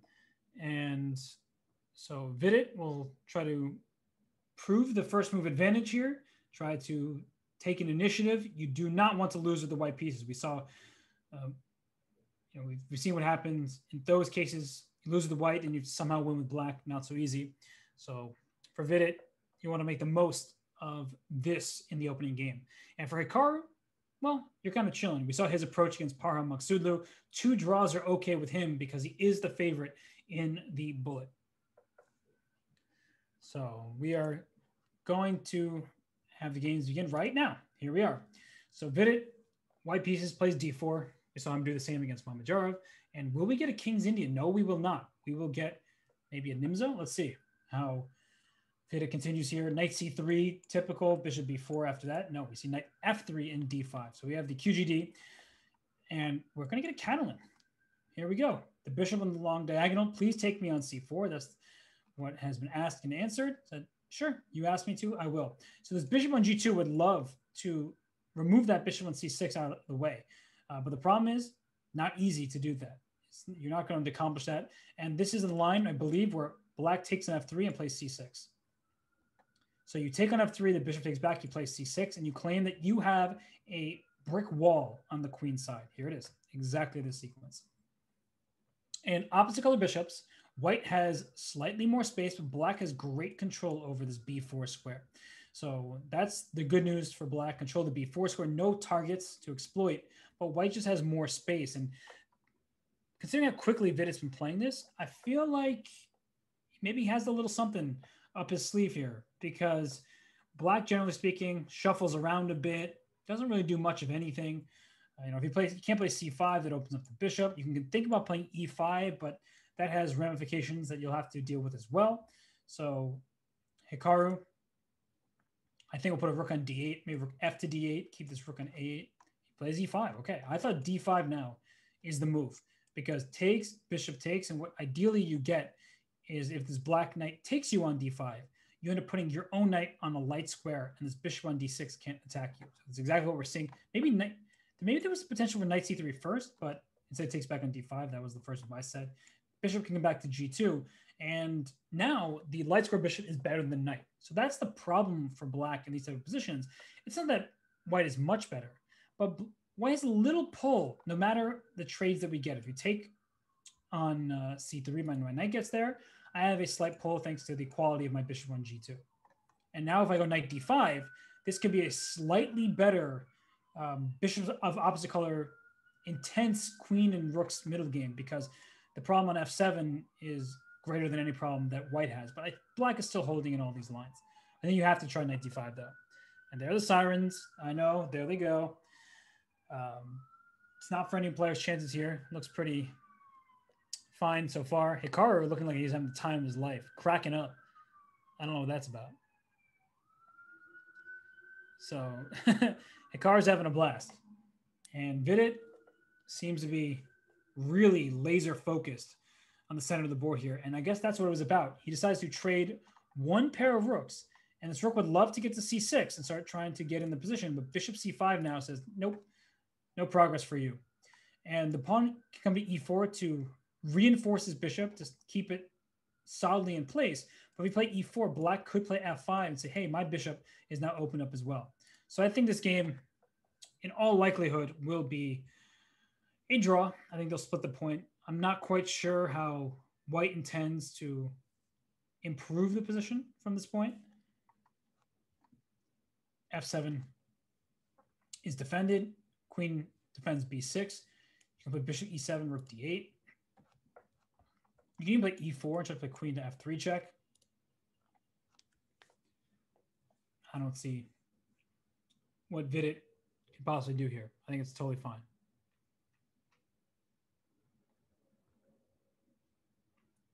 So bishop e7 allows for rook to d8 next. And swapping the rooks results in immediate equality. Rook e6, rook d6 as well. Nice. And if rook d7, you play rook e7. If rook e6, rook d6, you can try to do that. Rook e6, rook d7. There still is rook d6 because you can take on f7 with check, but I can take you back because once this rook gets to d6, it's a problem down the d file. Oop. Sorry, I dropped the rook on the square. I didn't mean to. Played bishop e7, going for the rook swap next move. And I think we'll see a draw agreed.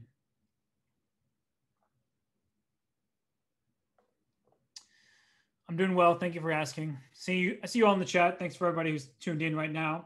We just have 2 games to go. This one, and if we get a winner in the next one, then it's all over. Or we go to a bullet tiebreaker. And the first to win a bullet game wins the match. So Vidit is trying to pretend like he has something here, but it's a whole lot of nothing. The queen and the bishop doing a great job of covering. These pawns are in dark squares, which means the bishop on c4 can't get there. Okay, these pieces all under attack, but so what? How can you make progress here? Maybe f4 at some point. Doesn't look real. Plays it. And this queen can probably continue to go back and forth from e7 to c7. So h4 takes. Do not take with the queen. That's how you drop a pawn, and that can be a problem. Even there actually isn't so bad. The nature of the opposite color bishops should be totally fine for black. So he takes the bishop, of course. And now white is up a pawn. So he's pretending, hey, I've got the extra pawn. All is good here. But the queen can still come to e7 and maybe into f6. That pawn moves. The queen can come to g5. Yeah, this is nothing. Whole lot of nothing. And I wonder if Hikaru could start thinking about playing for a win because he is well ahead in the clock. And, you know, if at a certain point he realizes, hey, I can't really lose. So why don't I play on and try to see if I can swindle one? Wouldn't be that surprised. Like queen f5 here. Trying to get over to c2 perhaps. e4, not an easy move to play when you give up more of the dark squares. So queen f3. Queen c2 check, king f1. Yeah, it's a draw. Both players know that it's a draw. But no harm in trying to just steal a victory. And no, he'll trade on f2 now, I think. Yeah, he realizes that there's nothing here. And draw agreed. Okay, so game 2. Now, if there's a winner, the match is over. If they draw their game, we get a bullet game to decide this. So we're getting, oh, is he taking him to bullet? Hikaru did this on purpose. He wants bullet. And you could see him trying to hold back a smile. And Vidit's like, oh no, oh no. Oh no, here we go. Here's the draw that everybody has seen many times. Hikaru did this against Magnus. If he feels like it favors him to get rid of this game, he's going to do it. And it does favor him because we get to bullet. So for Vidit Gujrathi, he can enjoy his couple rating points that he earned from this draw, but he's probably not thrilled about entering the bullet. And you see him taking a deep breath there, stretching the neck. It all comes down to this bullet game. Unless they draw, in which case we get more bullet. Here comes the 1-0. All right, Vidit with the black pieces. Will we see Hikaru go for e4? Oh, what just happened? Okay, I guess Hikaru wasn't ready. And does Vidit get the white pieces? Because he was the higher seed, right? Wasn't it Vidit the 3 seed? And no, Vidit was the 7 seed. Ah, okay, never mind. Vidit was the 7 seed. Hikaru was the 4 seed. So Hikaru gets choice. That makes sense. For some reason in my head, Vidit was the 3 seed because they all tied 1st to 8th place with 8.5 out of 10. But I was remembering incorrectly. I think I thought that Mamadjarov was the 2 and then Vidit was the 3, but that was definitely not the case. Okay. And the game is started. Hikaru plays e4. We get in the Berlin? I doubt it. No, we get this delayed exchange Spanish here, kind of anti-Berlin. And Vidit needs to move quickly. He needs to move well, of course, but he needs to move quickly. And I think that's going to be his biggest problem. Right now, Hikaru is going to use time as a weapon. And knight g5 doesn't actually do anything. This is protect you, just take back. And what's the situation? Whoa, hung a pawn. Vidit won a pawn in the center. That was huge. And Vidit needs to play quickly because he is up a clean pawn right now. And he brings queen back to e6. He wants to play f6 to keep his f5. No, he's going aggressive here. And Vidit is actually ahead on the clock. Wow, Hikaru blundered the e4 pawn. And now Vidit, can he play e4? Can he just push that through? No, he doesn't do it. I'm wondering when e4 is possible, but this g pawn is hanging in many variations. So he plays a5, which both allows him to play a4 and gives his king an outlet. And now g5. He's playing on both sides of the board here. Okay, and Hikaru is even on the clock. So when is e4 going to happen? The queen can be exchanged on d5, but that fixes Vidit's pawn structure as we enter the late middle game stages. Do not take on f4. That blunders the rook on e6. But Vidit's using too much time. And his position is great, but I don't like his clock management right now. e4, what's this? This knight's not hanging. Knight c4? What's going on here? Queen takes f4. Is there some kind of e takes d3 because there's a back rank mate? No, the queen covers on g1. So he brings queen back to c7. He just does not have enough time, I don't think.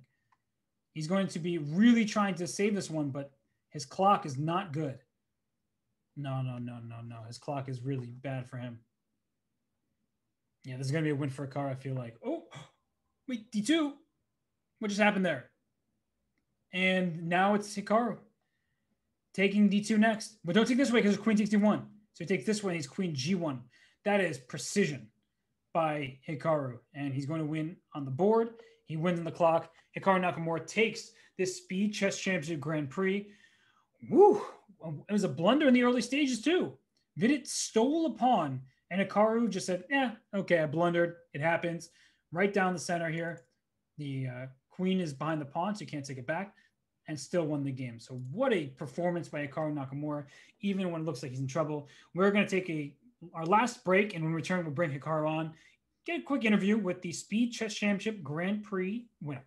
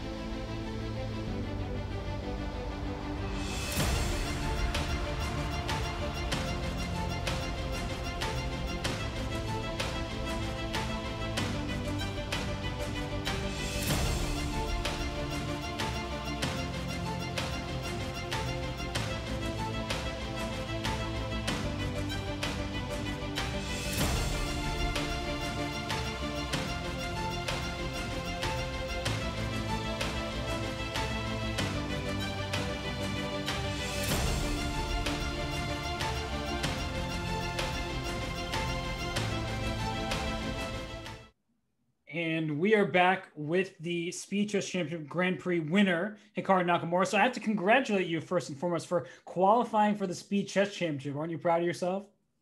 1 second. I apparently have to mute my Zoom. Yeah. Okay. Can you hear me now? I can hear you. Can you hear me? No? Can't hear me? All right, Hikaru. Wait. I'm doing something wrong. 1 second. Okay. Wait. No. One second, Robert. Let me go back the other way. Sorry. No worries. Okay. Can you hear me? I can hear you the whole time. Can you hear me? This is the last one I'm trying this. Let me reopen this. Sorry. Lug. Now I'm muted in Zoom too. Uh-oh. Can you hear me though? No? Yeah, now I hear you. Yeah, sorry. Okay, So now I think it's fine. No, I think I have to mute like the streamer, figure out which one is muted, and so forth. But yeah, I think we're good now. So gotcha. All right, go ahead. I was congratulating you as a joke for qualifying for the Speed Chess Championship because you did win the Speed Chess Championship Grand Prix, like the total series. I mean, you're a monster. Like nobody can stop you. How do you do it? I think in general, I think in general, mainly what I would say is that you just play every game. You take it one game at a time, basically. Okay. Well, how about your decision in the final? You made that quick draw, which you've done before when you think it optimizes your winning chances. Against Vidit, you just said, let's make a draw and head to bullet. So that looked like a little bit of foresight by you. Yeah, I mean, I think the thing is that I felt probably against Vidit and Parham specifically, they're two of the best blitz players who I could play against. And so if I have the opportunity to go into bullet, I probably should be a bigger favorite there than I'm going to be in blitz. Right. And you certainly proved that to be the case. And when you dropped that pawn against Vidit there, were you concerned about the result, or did you feel like you would be able to bounce back? Because that was a pretty important pawn objectively in the position. Yeah, I mean, I think at that point I was a little bit discombobulated. Everything was kind of going weird because I tried to run an ad and then like they started the game right away. Then there was an abort. Then I tried to make a move and then the game started like 5 seconds later. It was all pretty random. But I think again in bullet more so than blitz, you just make moves. And I felt that actually the game against Vidit wasn't the one that I thought was close. I think the game against Parham was the one where he thought for too long. There was this critical moment in the middle game where I think he used like 20 seconds or 15 to 20 seconds for two moves. And that was the game where he was up on time and it's very, very complicated. And I think that one was objectively a little bit closer and tighter than the one against Vidit. Because I just kept making moves against Vidit and he just couldn't keep up with the flow. Yeah, and obviously both of them are very strong players. But so how do you train that? Like, how do you force yourself to make a move? You just said an example of it was complicated. He was a little ahead in time, but then he spent 20 seconds. So how can you force yourself to play a good move quickly rather than try to find the absolute best move? I mean, it's bullet chess. Time is money, as the saying goes. And you just try to move quickly. And I think in general, like the one good thing about the position against Vidit especially was that the way the position was, I didn't really have many things to consider. I had to try to like maneuver my knight to c4 or play like f4 when he tries g4, h4 on the king side. And so the fact that I didn't really have many moves to consider, I think really helped me in terms of just playing moves because there isn't much to do. I'm down a pawn, I'm much worse, but you just make moves and hopefully your opponent isn't as fast or they make some mistakes. And Vidit, he just wasn't quite fast enough at the end there. Yeah, and Hikaru, throughout the Speed Chess Championship Grand Prix, you won 5 knockout brackets, so pretty impressive there. Did you keep track, or is that a surprise to you? No, I didn't keep track. I mean, the thing is, most of the ones that I played in, I felt were at least 2 of them were very random, where I got off to a bad start and I had to win like 4 or 5 in a row at the end to get into the into the knockouts. I knew I had won quite a few. I didn't really pay close attention to it though. So you just play, and I feel like in the head-to-head, especially with the format of bullet at the end, generally speaking, I should be the favorite against probably anybody, and I think I kind of proved that based on how many of the knockouts I won. Okay, my final question for you is: now we know 4 more players who are taking part in the Speed Chess Championship based on their Grand Prix standings, and those are Artemiev, Nuribek Abusatarov, Parham Maghsoodloo, and Haik Martirosyan. I think you're going to say Artemiev, so I'll exclude him for the time being. Which of those players has the best chance of registering an upset in the Speed Chess Championship? I mean, you say upset. I'm not sure that I would say Artemiev is an underdog. That's why I took him out of the equation. I would also make the argument, I'm not honestly sure that Parham is an underdog either out of those 4 guys. So yeah, I guess what I would say is in general, those first 2, I don't think are going to really be underdogs. I think probably Noterbeck is the one who's most likely to cause an upset, though, out of that group of 4. Because I consider Parham and Artemiev to be at least even, if not favorites, when whomever they go up against in the Speed Chess Championship. So even if they're playing somebody like MVL or Wesley, you'd say that they're about level toss-up? I mean, I think Parham and Parham and Vladislav, yeah, but they're both very strong players. I think it's close. They might be slight underdogs, but they're not going to be big underdogs. Okay, now that's some high praise. I mean, we know from Artemiev he's made the semifinals before. That's no surprise. But I guess by FIDE classical rating, it's a different story than when you get to the online, especially these quicker time controls. So, Hikaru, got to thank you for joining us for the interview and congratulate you once more. You are the champion of the Speed Chess Championship Grand Prix. You're the reigning Speed Chess champion. So a lot of titles to bestow upon you, and we're very appreciative of your time. Yeah, thank you. It was fun. All right.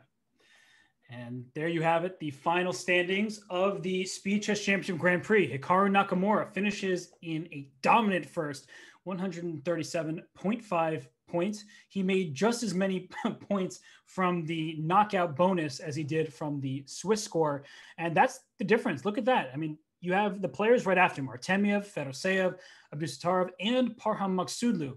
They all scored almost as much as Hikaru did as their Swiss base score, but it was where in the knockout where Hikaru was just an absolute monster, winning 5 of them. And that's where his bonuses came from. And Artemiev, he qualifies. Fedoseev has already made his way through by virtue of finishing second place in the Speed Chess Championship Super Swiss. So Hikaru won that. Fedoseev gets the second spot. And that allows Heike Marti-Rosjan to sneak in as the 4th qualifier from the Grand Prix, in addition to Noterbeck, Abdusattorov, and Parham Maghsoodloo. And a reminder to everybody that there will be more qualification spots on the line. There's one in the Speed Chess Invitational, which will be happening in the near future. You should follow Chess.com on social media to find out when that will be, follow the news reports, but it has not yet been confirmed as the date, but $1,250 first place prize, as well as the qualification to the Speed Chess Championship. And how else could you get the Speed Chess Championship? Well, most of the spots are away. The top 4 from the Grand Prix, the winner of the Super Swiss, which ended up being Fedoseev in second, Nihal Sarin from the JSCC, and that leaves 1 spot up for qualification grabs in the Speed Chess Championship Invitational. On that note, the Grand Prix has come to a conclusion. It's been a really fun series of events. Hikaru Nakamura, week in, week out, no matter who he faces, no matter if he drops an early game or not, he finds his way to the top, and he is a worthy champion. We got to give all the credit in the world to Hikaru Nakamura and to Vidit Gujrathi today for making it such a fun fight, making it to the bullet tiebreaker where Vidit stole a pawn, but just couldn't keep up on the clock, and so Hikaru won it. And that's all from Chess.com for this Speed Chess Championship Grand Prix. I'm Grandmaster Robert Hess. Until next time, keep enjoying the chess, stay safe, and have a good one, everybody.